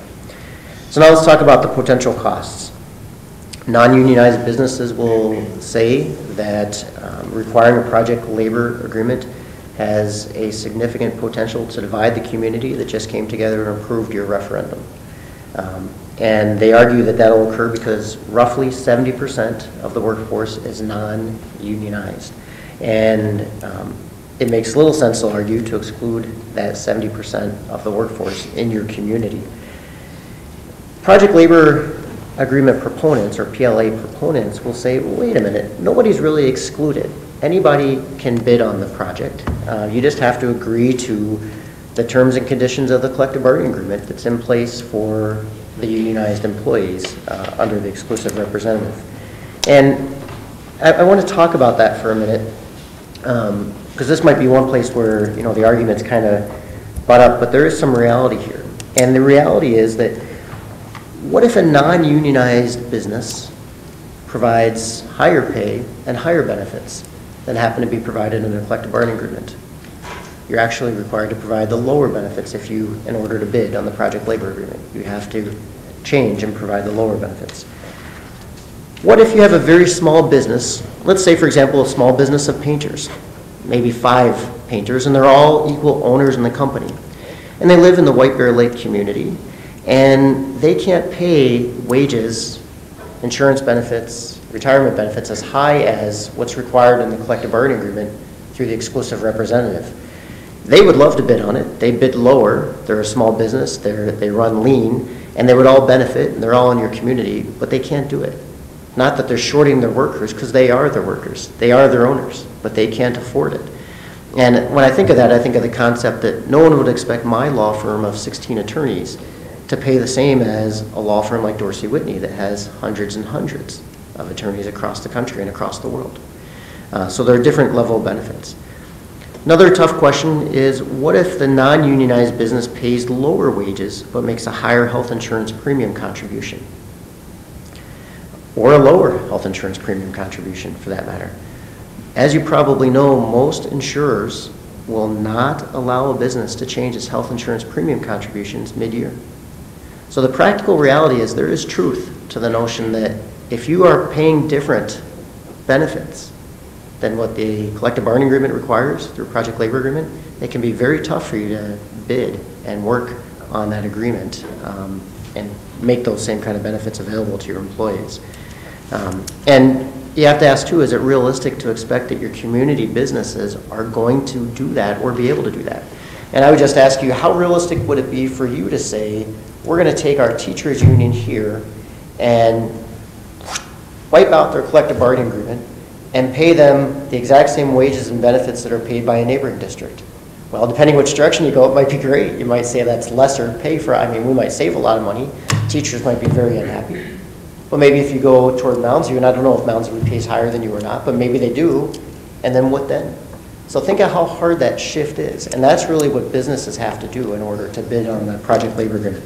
So that's the primary criticism that you hear, and there's some validity to some of those points. Just like there's validity to the point that you're not going to have work stoppages with a project labor agreement. Community members, when you read articles and you pull periodicals on this, community members may conclude that requiring a project labor agreement is a personally and politically motivated decision instead of a business decision that they expect you to make. In regard to personal motivation, you just have to review the emails that you get in support of a project labor agreement. What do they almost always say? I'm a member of the union. My life has been changed, my life has been bettered by being a member of the union, and I applaud that, that's great. But what are they saying? Do this because it's going to benefit me as part of the union going forward. So there's your personal motivation piece.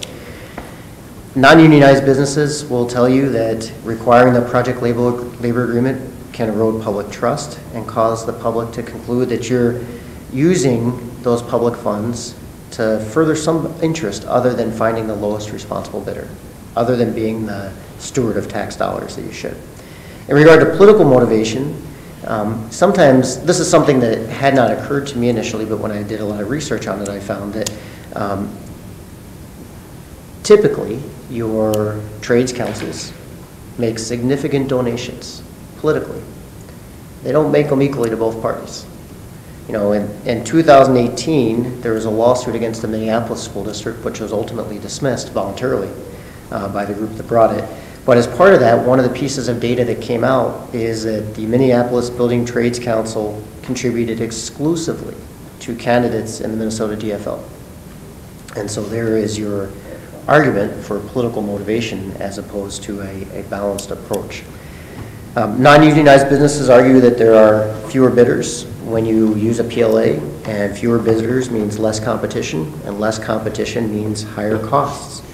And the premise of that argument, I would tell you, that fewer businesses will submit bids, I believe is undeniably true. But what we don't know is whether fewer bidders actually translates into higher costs. There's no way to know that. So, I mean, part of that argument, you know, obviously is true. Part of it, we just don't know if that's true or not. But non-unionized businesses will persuasively counter and come back and say, the more bidders you have, that certainly doesn't present a risk of higher cost. You know, there's no risk of having more bidders. There's only a risk of having fewer bidders.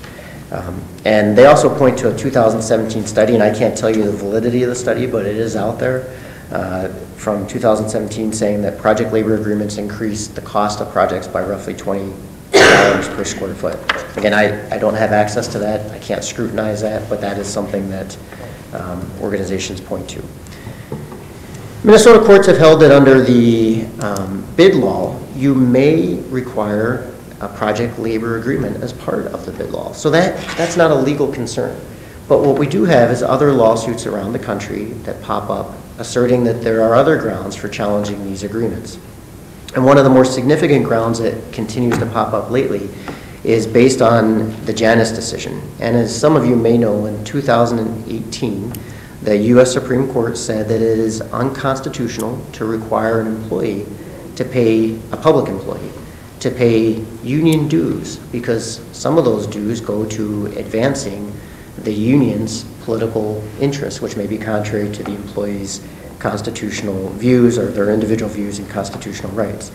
And so if an employee can't be compelled to pay union dues, non-unionized businesses argue that an employee can't be compelled to work for a union, can't be compelled to accept the terms of a union contract.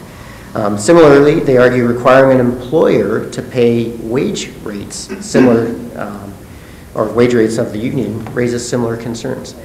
Now, I'm not going to tell you I think those lawsuits are going to succeed or not. Frankly, it's uncertain. But what we do know is there is an increased litigation, I believe, in my view of my heart, when you have a project labor agreement. Whether you win at the end of the day is a different question, and I believe that based on current law right now, you probably win at the end of the day if you decide to go with a project labor agreement. But it's going to be a fight, and we already know from other organizations, ABC is your big anti-project labor agreement organization, and I'm not saying that's right or wrong, but we know that they've already corresponding with the district. They're watching it carefully. You've got the largest bond ever in the history of the state of Minnesota for a school district. You better believe folks are going to be looking at this as the test case. And there's no question about that in my mind. So, and when you have litigation revolving around contracts or construction types of things, almost never are they covered by insurance, which means you're going to be funding that lawsuit out of your pocket. Again, regardless of how it turns out at the end of the day, that's a cost that you have to be aware of going forward.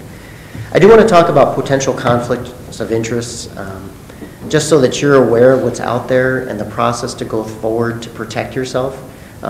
Don, you mentioned that you have a position with St. Paul Construction Buildings and Trades Council, and I would want to make sure that you have gone through that process so that nobody can come back later and accuse you of having not done it properly. And anybody else that might have an interest one way or another that could raise some question. You always want to be upfront and transparent about these things.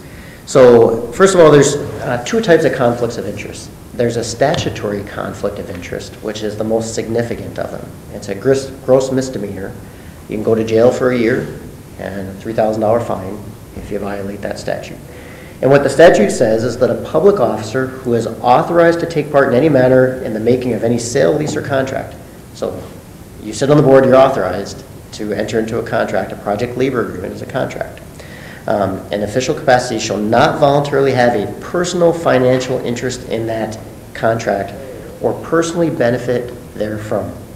And of course, public officers are school board members. So as I mentioned, there's a significant penalty from that. In addition, you can be removed from the board, and the contract is void if any board member has a statutory conflict of interest.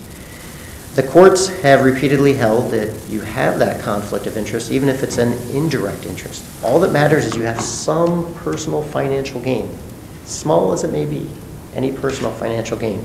So some examples that we know from the courts and from the Minnesota Attorney General's office are if you hold stock or shares in the entity that's entering into the project labor agreement with you. So let's say it's a trades council. If you happen to hold stock or shares in that, if it happens to issue stock or shares.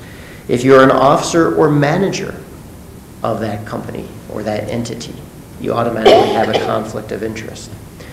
If you receive a salary, commission, or other compensation that's affected in any part or any way by the granting of that contract, you have a conflict of interest.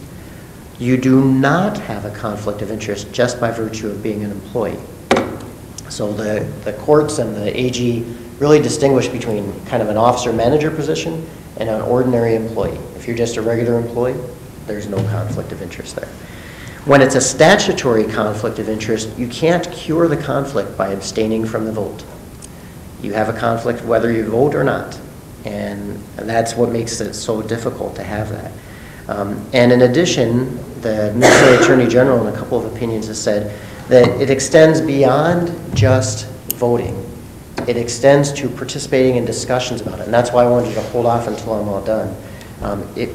Again, it can, if you're just trying to convince others, directly or indirectly, to enter into a contract that would otherwise have a conflict, you have a conflict. So, and you're violating the law, so you gotta be careful with that. So what do you do? How do you vet this out? How do you make sure you're clean? Well, the Minnesota Attorney General has laid out a process, and the courts have too, that said that the school board decides in the first instance whether a conflict of interest exists. And what you do is you have to gather all the relevant facts, and then you have to adopt a resolution with findings and conclusions about whether a conflict exists. And courts give that a significant amount of weight. And they could overturn it if it's ridiculous, obviously. You know, you own a company that sells vans, and you enter into a contract to sell vans to the school district, and you're on the school board, and you say, you pass a resolution saying no conflict, obviously the courts are going to turn that over. But if it's a reasonable situation, they're going to give it a lot of weight. So it's a process you want to follow. How do you gather that information? There are a number of ways you could do it. You can use a questionnaire. We can develop a questionnaire, provide information that way. We can have affidavits. We could do an interview, have somebody do interviews of board members. And ultimately, if you're not sure, you can ask the Attorney General for an opinion, although this Attorney General and the previous one have issued very few opinions. And in the past, they used to issue all the time, but it hasn't been very common here. So let's move on to a common law conflict of interest. A common law conflict of interest is broader than a statutory conflict of interest. You can have a common law conflict of interest when you don't have a direct financial benefit or gain from a contract. And what the law says is that you have a common law conflict of interest if you have any direct interest in the outcome. Again, it doesn't have to be financial. And so the classic example I can give to you is, let's say that you're on the school board and your spouse is a teacher in the school district, and let's say you have completely separate financial accounts. But you share a house and you both contribute to your expenses in your home in some way, and your spouse is brought up for termination in front of the school board. That's a common law conflict of interest. You have a direct interest in the outcome. Certainly your marital happiness does. So you can't vote on that. And unlike a statutory conflict of interest, when it's a common law conflict of interest, you can cure it or avoid it by abstaining from the vote. And so that's a critical distinction between the two. Although the penalties are really essentially the same if you go forward with that. So same process, you follow the exact same process for vetting that out and determining whether there's a conflict of interest. In terms of an appearance of impropriety, I don't want to go through that too much. That's just a matter of undermining public trust and confidence in what you're doing. You know, if the questions come up from the public, do you have some self-dealing interest, some benefit, some motivation? And the way to really address that is being as transparent as you can, talking about things as openly as you can, so that everyone knows where you stand as a board. And if there's a potential need to evaluate whether a conflict of interest exists, and I would encourage you to do so here, not because I'm concluding that one does. I don't have nearly enough information to draw any kind of conclusions. But there's enough that would raise questions external to this body that I think you have to build in time to that, to go through that process before you make a decision on whether you're going to go forward. Just one other consideration you have for a project labor agreement. And it doesn't have to take long. You know, I'm not suggesting this is a month by month by month. You can fill out questionnaires, you can answer questions, you can have it done in a week, and then come back and pass a resolution at your next board meeting. But I do think you have to make that decision before you vote on whether or not you're going to go forward with a project labor agreement. Because let's say you go forward, vote yes, and one of your folks has a conflict of interest. Now you got a problem. So that's too late to address it then. So that's the kind of the nutshell version of it, if you will. I'm happy to answer any questions. I do think this is one of the areas where I remember I clerked for a Supreme Court justice in Wisconsin, and I remember what he would tell me all the time, which is let common sense be your guidepost. I think that's about the best advice I can give you when it comes to weighing out the considerations here.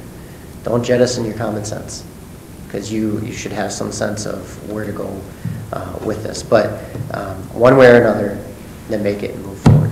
So with that, I'll take any questions you have, and then again, it may be wise to delay in advocating for a position until you've gone through that process, in my opinion, but you I don't have control of that. Your board chair has control of that as the presiding officer at this table. So before we go there, I just want to, as far as a survey goes, obviously I totally respect that I have a conflict of interest, right? I've said that in the beginning, I'm saying that now. I know that even without filling out a survey, but I think that probably the survey would be the best course of action to kind of move this thing through to make sure that we're being as transparent as possible. I do have a couple questions. You bet. And I'm going to be very vague on my questions. Is that you had talked about politically earlier about the Minneapolis building trades. Do you know how many Republicans are inside of the Minneapolis building trades for them to make contributions to? I don't. In your research? I don't, but I know it's the union as a body, as an entity, not the members that made the. And I'll typically tell you that, and it's been my experience over the 25 years and being a political director of a union, right, that we give contributions equally across the board to both parties. But that being said, and then I also had a question probably for Dr. Kazmierczak. At one time you had said that this project would be also considered that we would enact prevailing wage on the project. Is that still the case? That's what we currently do. That's what we currently do across the board. We would act at prevailing wage. So would that be your intent to consistently do that for these projects? I think that should be part of this conversation as well. Okay. So are you familiar what prevailing wage is? Generally speaking, yep. So you're going to pay, why don't you go ahead? You're going to pay. I know exactly what it is, but I'd like for you to explain it to the group so that everybody knows what it is. Yeah, my understanding is so you're going to have an established wage, whatever the prevailing wage of the community is through the union contracts. It's done by county. Yep, and it's going to be provided, so anybody who works on the project has to pay that wage rate. So, and the wages is determined by the Department of Labor and Industry every year. They collect all the information every June, right? They then publish that information in July. So every year there is a prevailing wage that's set. And it's county by county. Yeah, but it's by county. All 87 counties have a prevailing wage. Ramsey County being one of the most dominant that get reports in, and Hennepin County typically set a wage, and they have the Department of Labor and Industry has a system in place that manages that, so it's not set by any said person. It's set by county from the state. So I just wanted to make sure that everybody's aware of that. And I do think that that's separate from project labor agreement, but certainly is a consideration for the board to have in deciding whether to go forward with, and how you want to go forward with the project. That's totally within your purview, totally legal to do that. It's certainly within your purview one way or another. Okay. Ms. Beloy, did you have a question? Yeah, I think you just answered that. It's completely separate from a PLA to, we would have to, adopt policy to do that for this project, or how would that work? No, I mean, probably would make the most sense to do that, or, we could take some guidance perhaps on that, but.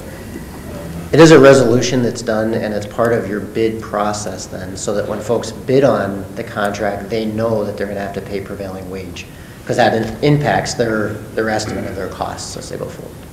So, Dr. Nemasker, so for that, would there be a conflict of interest for me because the state sets that wage? That the Trades Council does not set the wage. I don't believe that there would be. I don't know of any way that it could be or would be. I would certainly talk with you about it. If you had a concern, I would want to make sure you're protected and that, again, we're transparent and we follow the process if you have a concern.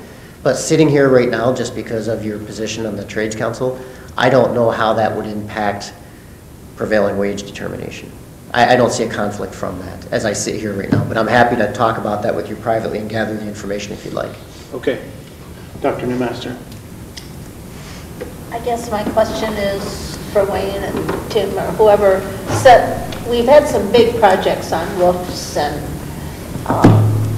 what was the stadium, some of the stadium work. And I guess we never talked about PLAs or wages or benefits. We just, in my mind, it just got bid. So how did we do big things in the past? We followed bid law. We didn't have PLA in place. We just followed existing statute and went through a bidding process. So the lowest responsible bidder was awarded the contract. And it seems to me like we picked the lowest bid. Yep. And then prevailing wage provisions have been included. Okay. Well, that's what I wondered. So was that included? So they didn't put it below sustainable wages? Does that say anything about benefits? Prevailing wage? Prevailing wage does, and I would go to Mick, but I mean, understanding that prevailing wage does determine benefits and everything else. On a more limited scope than a project labor agreement does. You wouldn't have... What a prevailing wage does not include is industry funds. For And example, if a collective bargaining agreement has a industry fund that management and the members all contribute into, it doesn't include that fund, but it does include benefits. But not like retirement benefits, for example. It would include health insurance. I believe it's health insurance, and I'll verify that for you. But you should. Yeah, but I do not believe that there's a retirement benefit requirement. I believe that in prevailing wage, they include the retirement benefit, but the retirement benefit doesn't get paid to the organization in which holds it. So, for example, if Mick is working as a painter and the retirement benefit is $10 an hour, let's just say, then that would get put onto his check, and he would then still get it and be able to invest it how he wishes, but it's still required that he pays the benefit, is my understanding of what it is. And I'll certainly clarify that in that follow-up communication for the board. Ms. Olson. I have several questions. So my first question is, you said that 70% of labor in Minnesota is non-union. Is that correct? That's the argument that is made repeatedly by, actually the argument is it's slightly higher than 70% is non-unionized, that's made by the non-unionized workforce, yeah. Okay, because I did some research today. I was trying to find some objective information on the internet, and it's hard. Mm-hmm. And the Bureau of Labor Statistics say that Minnesota is one of the higher union percentages in the country. But so my question is, if it's 70% non-union, my fear, and I guess maybe this is just a comment, is when you were talking about eroding public trust. The idea that if we decide to limit our bids to a smaller percentage of the population, when we have just asked for $326 million, I mean, is that going to be something that people in this community really come after us for? I would expect you would face criticism for that, yes. But when you say so face criticism, because that's my next question, is then what is the likelihood of us getting sued? I think if you enter into a project labor agreement, you're unlikely to get a lawsuit from an average Joe citizen. You're likely to get a lawsuit from one of the large organizations like ABC. And I can't remember the acronym, I can look it up, I have it in my materials, but it's American Builders and something company. And they're the ones that typically bring it, and they look, there are certain test cases, and a $326 million bond referendum is a test case. Yeah, and I wrote that down, that you said test case, because I was trying to do some research too and see what other districts have entered into PLAs, and I found the one about Minneapolis. I saw Forest Lake has done one recently as well. Roseville Mountain View too. Yeah. Farmington did reject one recently as well. North St. Paul, Maplewood, Egan. Farmington rejected one a while ago? I can't remember, it was a few years, but not too far, yep. Can I just clarify something as you're asking this next question? She asked you where you got the 70%. Can you tell her where you got the... Yeah, I got that 70% out of a statistic in the lawsuit against the Minneapolis School District. From the ABC. And the union did not contest that number, by the way. Mm-hmm. They never contested that number anywhere in their materials. They made other arguments, but they never contested, and that was, the exact number is 70, I'll get you the exact number that was put in the materials. I believe it was 71% is what they said. So, again, for whatever those are the arguments that were made. That was not a position that was disputed by the Minneapolis Building and Trades Council. I mean, it's less than half. I mean, it's significantly less than half. So we're talking about, right, okay. And the reason I'm asking you about being sued is that if we have this, this huge bond referendum, they might see it as a test case, and that insurance won't cover our litigation. Do we know that our insurance doesn't cover the litigation? I haven't asked that question. I would be highly confident in telling you that it's very, very unlikely because it's a contract dispute and it's a construction dispute. And we represent roughly half the school districts in the state, and I have never seeing a construction dispute covered by insurance. Do we know what it cost in Minneapolis Public Schools during their lawsuit? I don't. I mean, theirs didn't even go to court or anything, but... I don't know what they...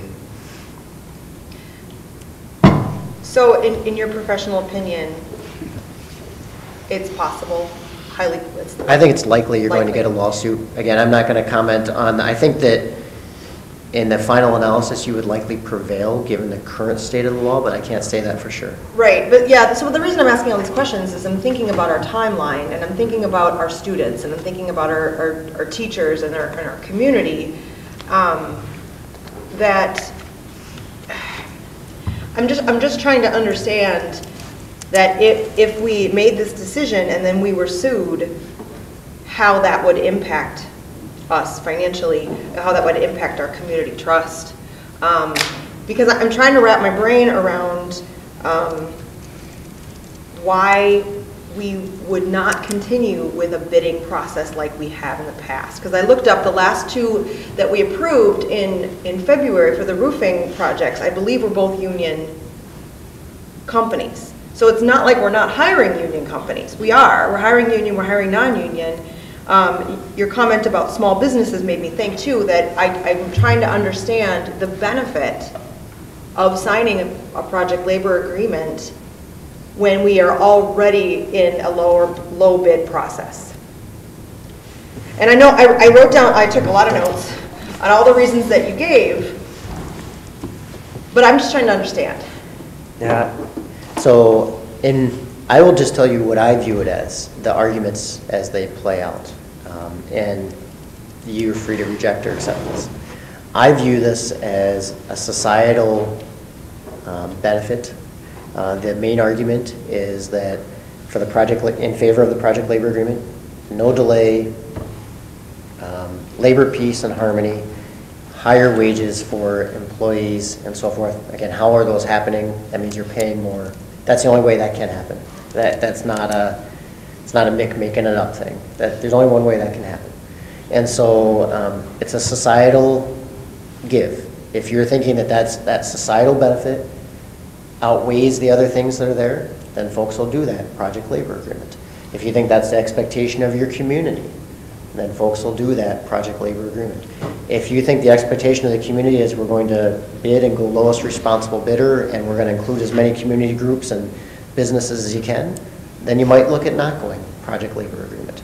So in every community, I don't have my finger on the pulse of your community like you do. Every community's got to have a different sense. But that's for you to decide. That's why I was saying ultimately you've got to weigh that out and say, where is this community going to come back? And without a doubt, someone's going to be unhappy. The question is, what's the expectation as a whole? There's got to be vocal minorities on both sides, or vocal groups on both sides. What's the expectation of, as a whole, of your community? Mr. Javits? Mick, has there ever been, to your knowledge, a class action lawsuit in a case like this against a school district or a municipality? No, you know, the closest we had was the Minneapolis one, but there were some missteps there, and I don't want to go through them all because I don't want to say how to create it, but I believe that they had, in that case, ABC was essentially representing a number of folks who were potential bidders. But one of the problems, there are a couple problems in that, none of them actually tried to go through the bid process, so they couldn't say they actually got their hands dirty, if you will. They didn't have standing to challenge it. But that was kind of the closest that we saw. There is a lawsuit, I think it's out of Pittsburgh that's going forward right now, but that's on a slightly different basis. They have a different bid law in Pittsburgh than we do here, and so I think that's the main thrust of that challenge. And there are multiple prospective bidders who are part of that as well. Didn't that one just recently get let go, Mick? I'm not aware that it did. If it did, I'm not aware of that. But again, I know that the thrust of that was under their state bid law versus, you know, it's resolved in Minnesota that you can do it under our bid law. But it was the Pennsylvania bid law that they were looking at there. Ms. Bloy? No, that'd be Mr. Kavanaugh. What's it? Ms. Bloy? So say we do a PLA and whatever group decides that they're going to bring a lawsuit, does that stop construction? No. Probably not. It's not The law, again, this is a developing area of law, but probably not. Usually what courts will say is that in order to stop construction, you have to put up a hefty bond, surety bond, to make sure that nobody's hurt. And courts don't like to do, they don't like to halt the process, especially for schools. They really don't. So probably not. That was the best answer I can give you. Yeah. And again, I believe that based on existing law, you probably prevail, even if you go with a project labor agreement. It's just that I can't tell you do, because the law is not well developed in that area. What I can tell you is I think a lawsuit's likely, and I think you're going to have to pay for it out of pocket.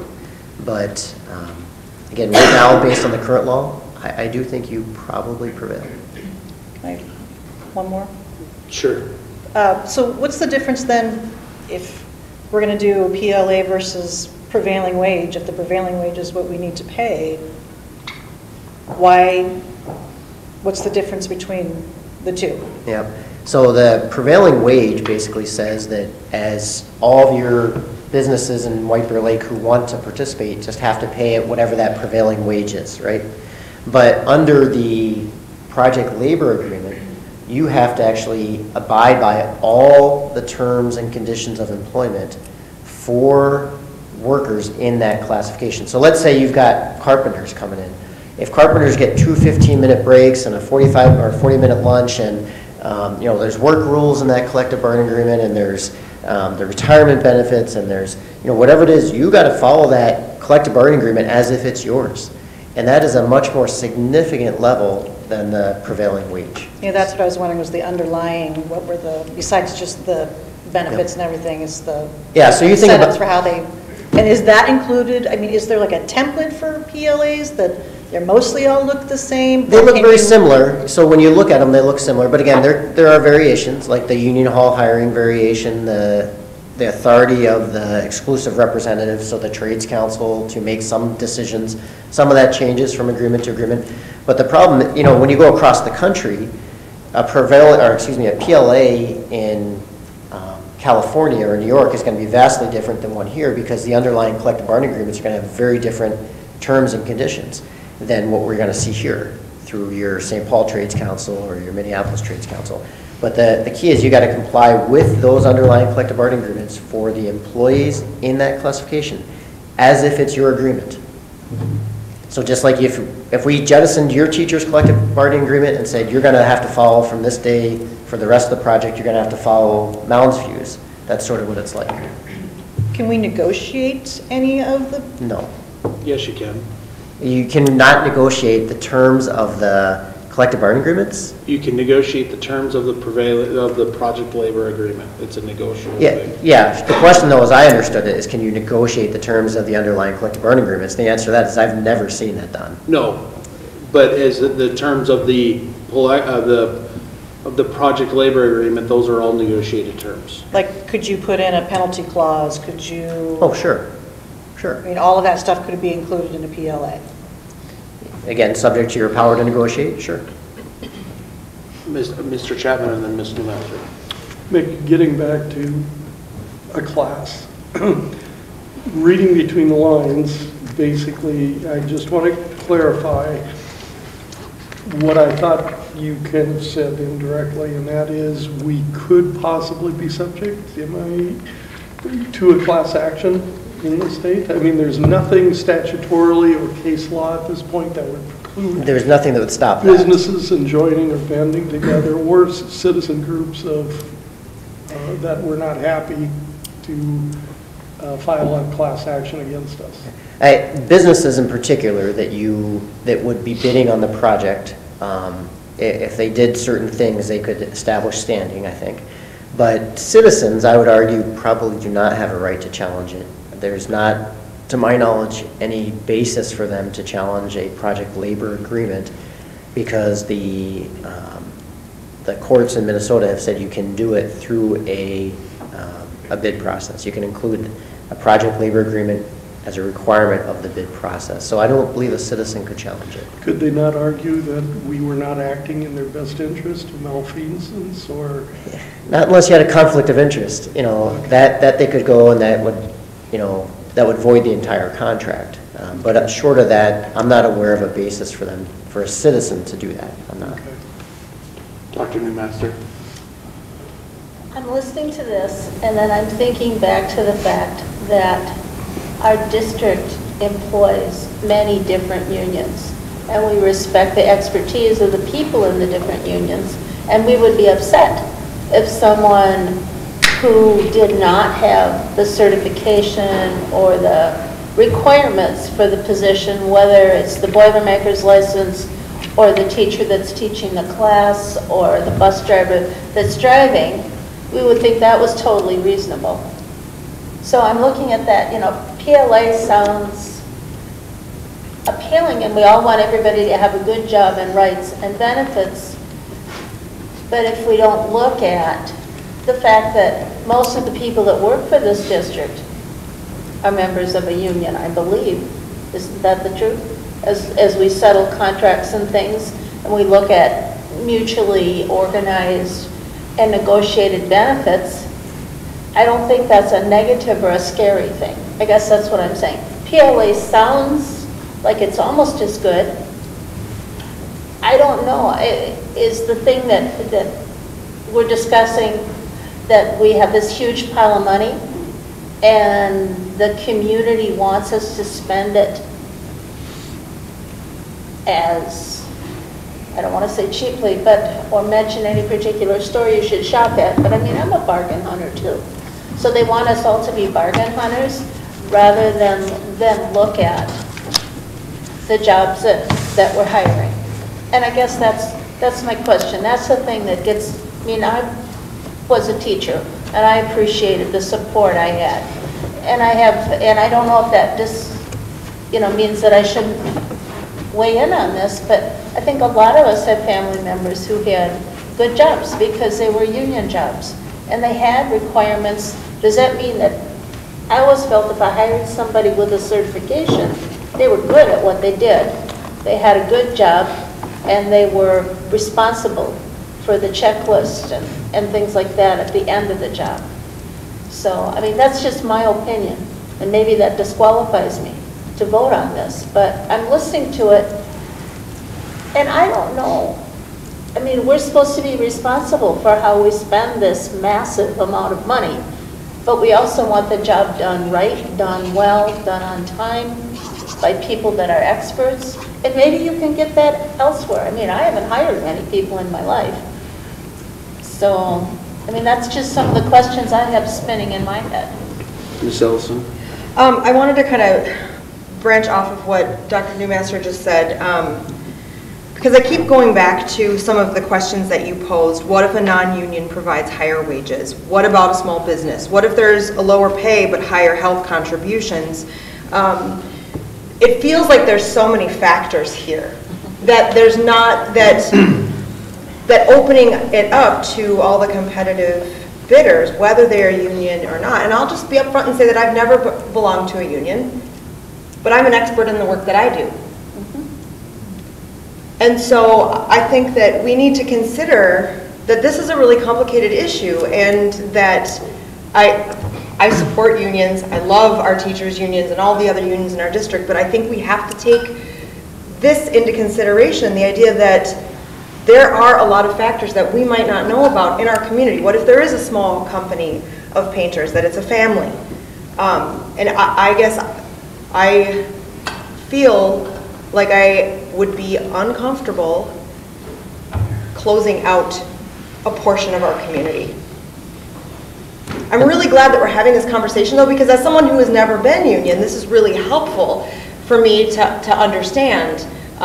But I do think we really have to carefully consider the complexies of this issue. And I want to add, too, I really do not believe this is a pro-union, anti-union issue. No, if you don't use a PLA, every union can still bid. Every unionized shop can still bid on equal terms with every non-unionized shop. Everyone gets the same opportunity to submit the lowest responsible bid. They're all closed bids. There's no cheating. There's no peeking. You know, we open them all up at the same time, and the lowest responsible bidder gets the deal. So I would be very careful I want to make sure we're all, again, it's not a matter of union yes or union no. I wouldn't want that by any means. I think that it's, again, the lowest responsible bidder model versus a requirement to work through the exclusive representative. That's what you're really talking about here. Ms. Thompson? Okay. First, I'm going to start off by saying I have a conflict of interest. I am an employee of the St. Paul Building Trades Council, but I am only an employee of the council. And a couple points. One, I would ask all of the board members to go on to the ABC's website and research what they stand for and who they support financially with their PAC fund contributions, because it is very one-sided. And the people that contribute to their PAC funds is also very one-sided. It is usually the owner or the CEO of the construction company that they are trying to push on us. They are the ones who come up with the 70% number when they sued the Minneapolis Building Trades under the guise that their contributions mostly, it says in the article, go towards one side of the political party.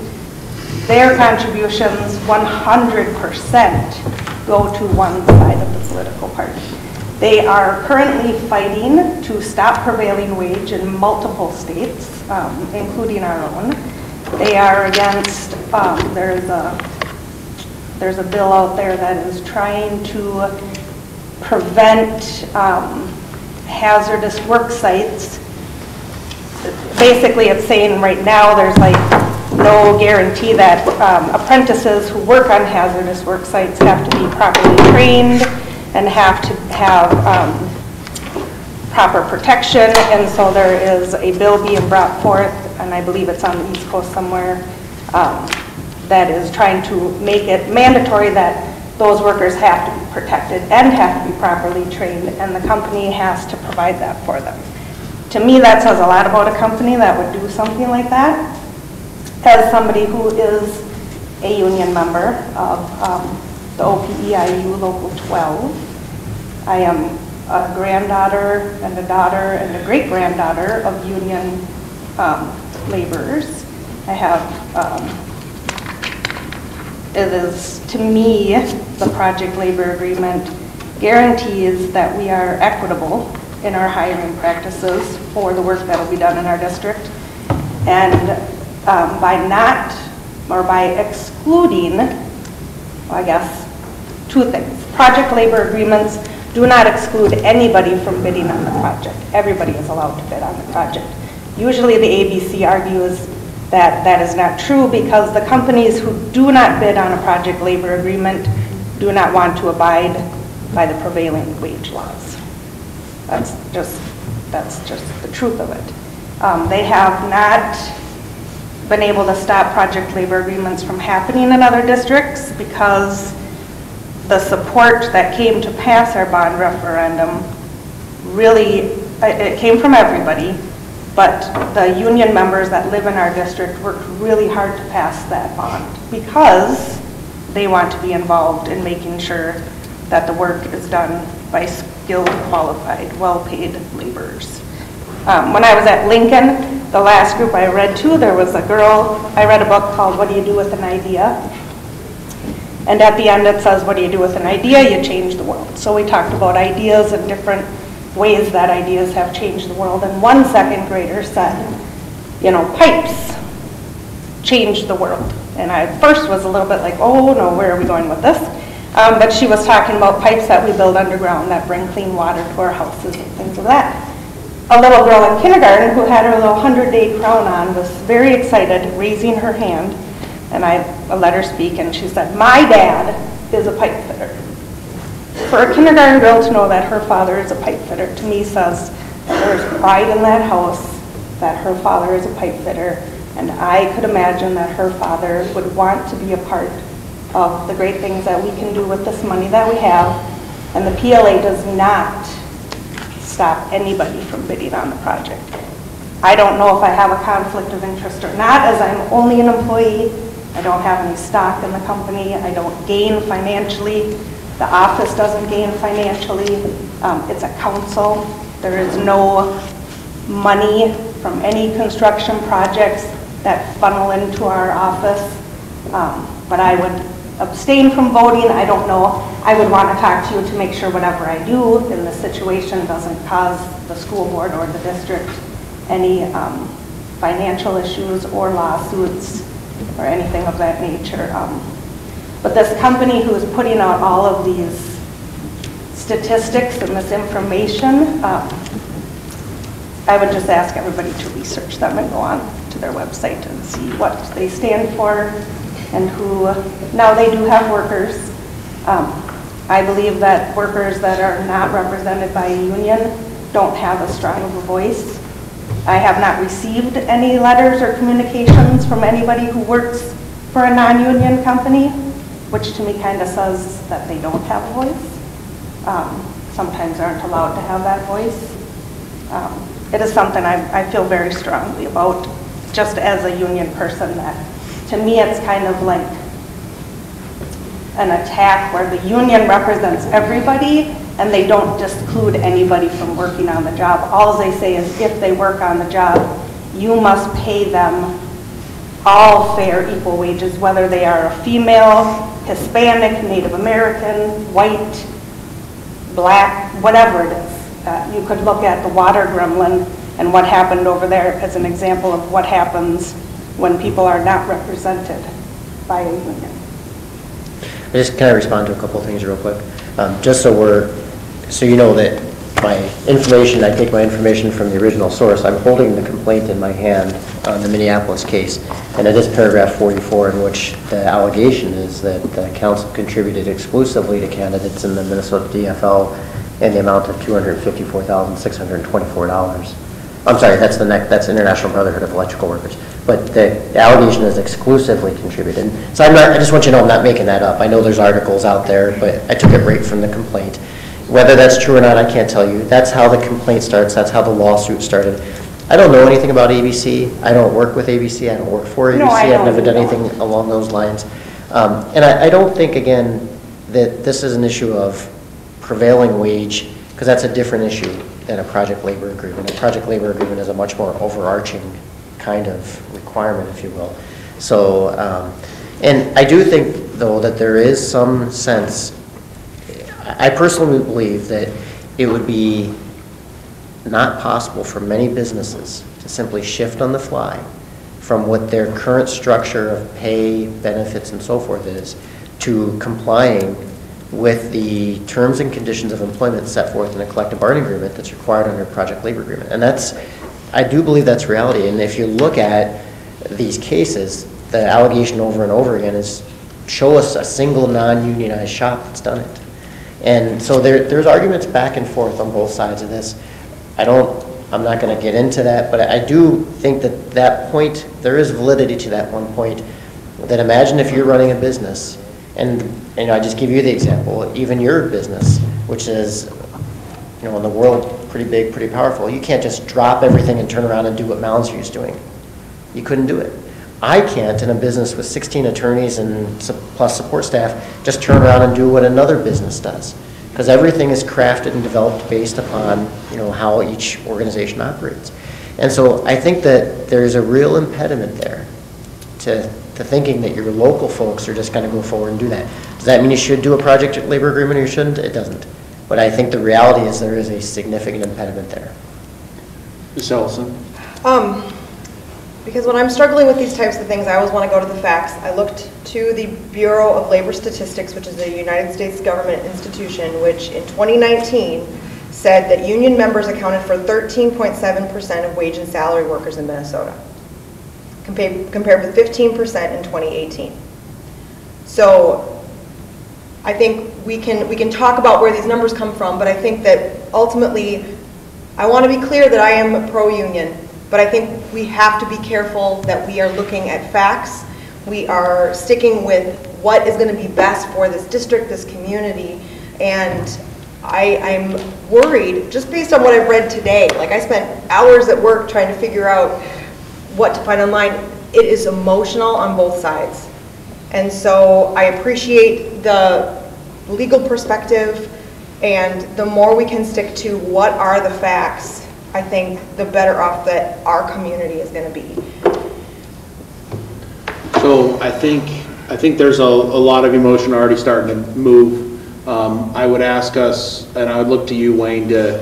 Kazarchek, to kind of talk us through where you're thinking the next steps should really go. It sounds to me like we need to continue this conversation and set out some time at the next work study, or I think you need to kind of give a little bit of direction, if you don't mind, just kind of your thoughts. I'm not closing the questions down. I'm not trying. I just want to start to think about those next steps of the conversation. I'm not talking about, hey, I think we need to put a vote on tomorrow or anything like that, but I think we need to let people, let board members kind of go back and kind of dig into some of the information in which they got, kind of think through that process, bring another piece to where they are able to ask questions and bring those questions forward and kind of move things through. I think there needs to be a defined of if there are conflicts of interest and where those are, so that we can make sure that we're being respectful in that case. I think there's just a lot of moving parts that need to be brought forward. Mr. Chapman. How quickly, and I guess a follow-up to what Chair Mullen said, how quickly do we need to make a decision on this before it would start impacting our timeline? We'll be bidding on the ALC project this spring. Next month in March or April? It'll probably be April. So we would need to, so that's actually a pretty tight timeline. I mean, we can still do that no matter what. And still move it through, well, but if this conversation does not need to stop us from moving ahead with the work that we have. I agree with that. So. Okay. So then I would ask though, do we need to come up with, if we're going to bid it like we currently bid it, that would include a prevailing wage. You had talked about some sort of policy or something of that nature. So was that including that? What I would do is I would follow up with Mick. There's been a lot of conversation tonight, and to come up with a strategy. For me to come up with a strategy like right now on the spot. I'm not asking you to. I understand. That's unrealistic. So I think Mick and I would follow up, and we would determine where we go from here. And it does sound like there's probably an additional conversation. I think the first step is probably, as you suggested, is the conflict of interest determination, however that looks. And I would work with you to figure that out, and then strategize on as to how we would bring it back for resolution for the board. Can I just say, I'm not comfortable moving forward with anything until I know that the people who potentially have a conflict of interest are protected, so. Right, and that's the first That's step. what we're talking That's what I'm about. saying. I think that's the first step in the process. The questionnaire that Mick was talking about? Yeah, I could develop a questionnaire or survey, or I could make phone calls to each of you, or I could. But I mean even before we have additional conversations about this, because I don't know. That's what I'm saying. Okay. Is that needs to happen first, before we would then, and then the additional conversations should occur. And I'll provide that information to you in writing as well that I talked about as the follow-up to this meeting. And, you know, I did try to frame this as the arguments on each side, because ultimately, I don't know that you can say there's a right and a wrong. As I said earlier, I think it's a community, what's right for your community. And you know that, I don't know that. This is your community. You've got to make that call. And, you know, there's statistics, and one of my favorite lines is, I don't like to rely on statistics because 80% of all statistics are made up, including the one I just gave you. I just took a stats class. Yeah. So. Dr. Newmaster had a comment. Just as I try and, I live a very simple financial life, Excel lead. I look at this and think this is a humongous responsibility, but if I can see it in little pieces, it helps. So we've done many, many big bids before. Have we ever had a PLA before? No, not that I'm aware of. Not since I've been here. And with this humongous pile of money, we're still bidding it one piece at a time. Okay. Yep. So I just want to, and I finish, and is there any other questions? I just want to make sure that. Can I just have a comment? Ms. Thompson? I just want you to know that your information you gave tonight was very well put together, and I wasn't, if I came off attacking, I No, wasn't not at all, attacking. not at all. So Mick, if you can just do me one favor, I have two comments before we can, and we'll ask that, but The first comment is if you can remind everybody about open meeting law and the laws around talking amongst each other regarding the conversation, because I want to make sure we stay inside of the law and don't get outside of the law. So if you can remind everybody inside of the memo that you're going to put forward, I would appreciate that. Yeah. I think it's important, right, just so that we make sure we move there. The last comment that I want to make is that I know that the Bearshee bars had come out, and I just wanted to recognize the fact that it's School Board Appreciation Week. I wanted to thank each and every one of you for all of your work and for your service to the school board and the school district, especially to the community. So thank you all very much with that. And with that, if there are no other comments, questions, or concerns, I will entertain a motion to adjourn. I'm getting tired too. I move that we adjourn. I'll second that, and we are adjourned. That's all.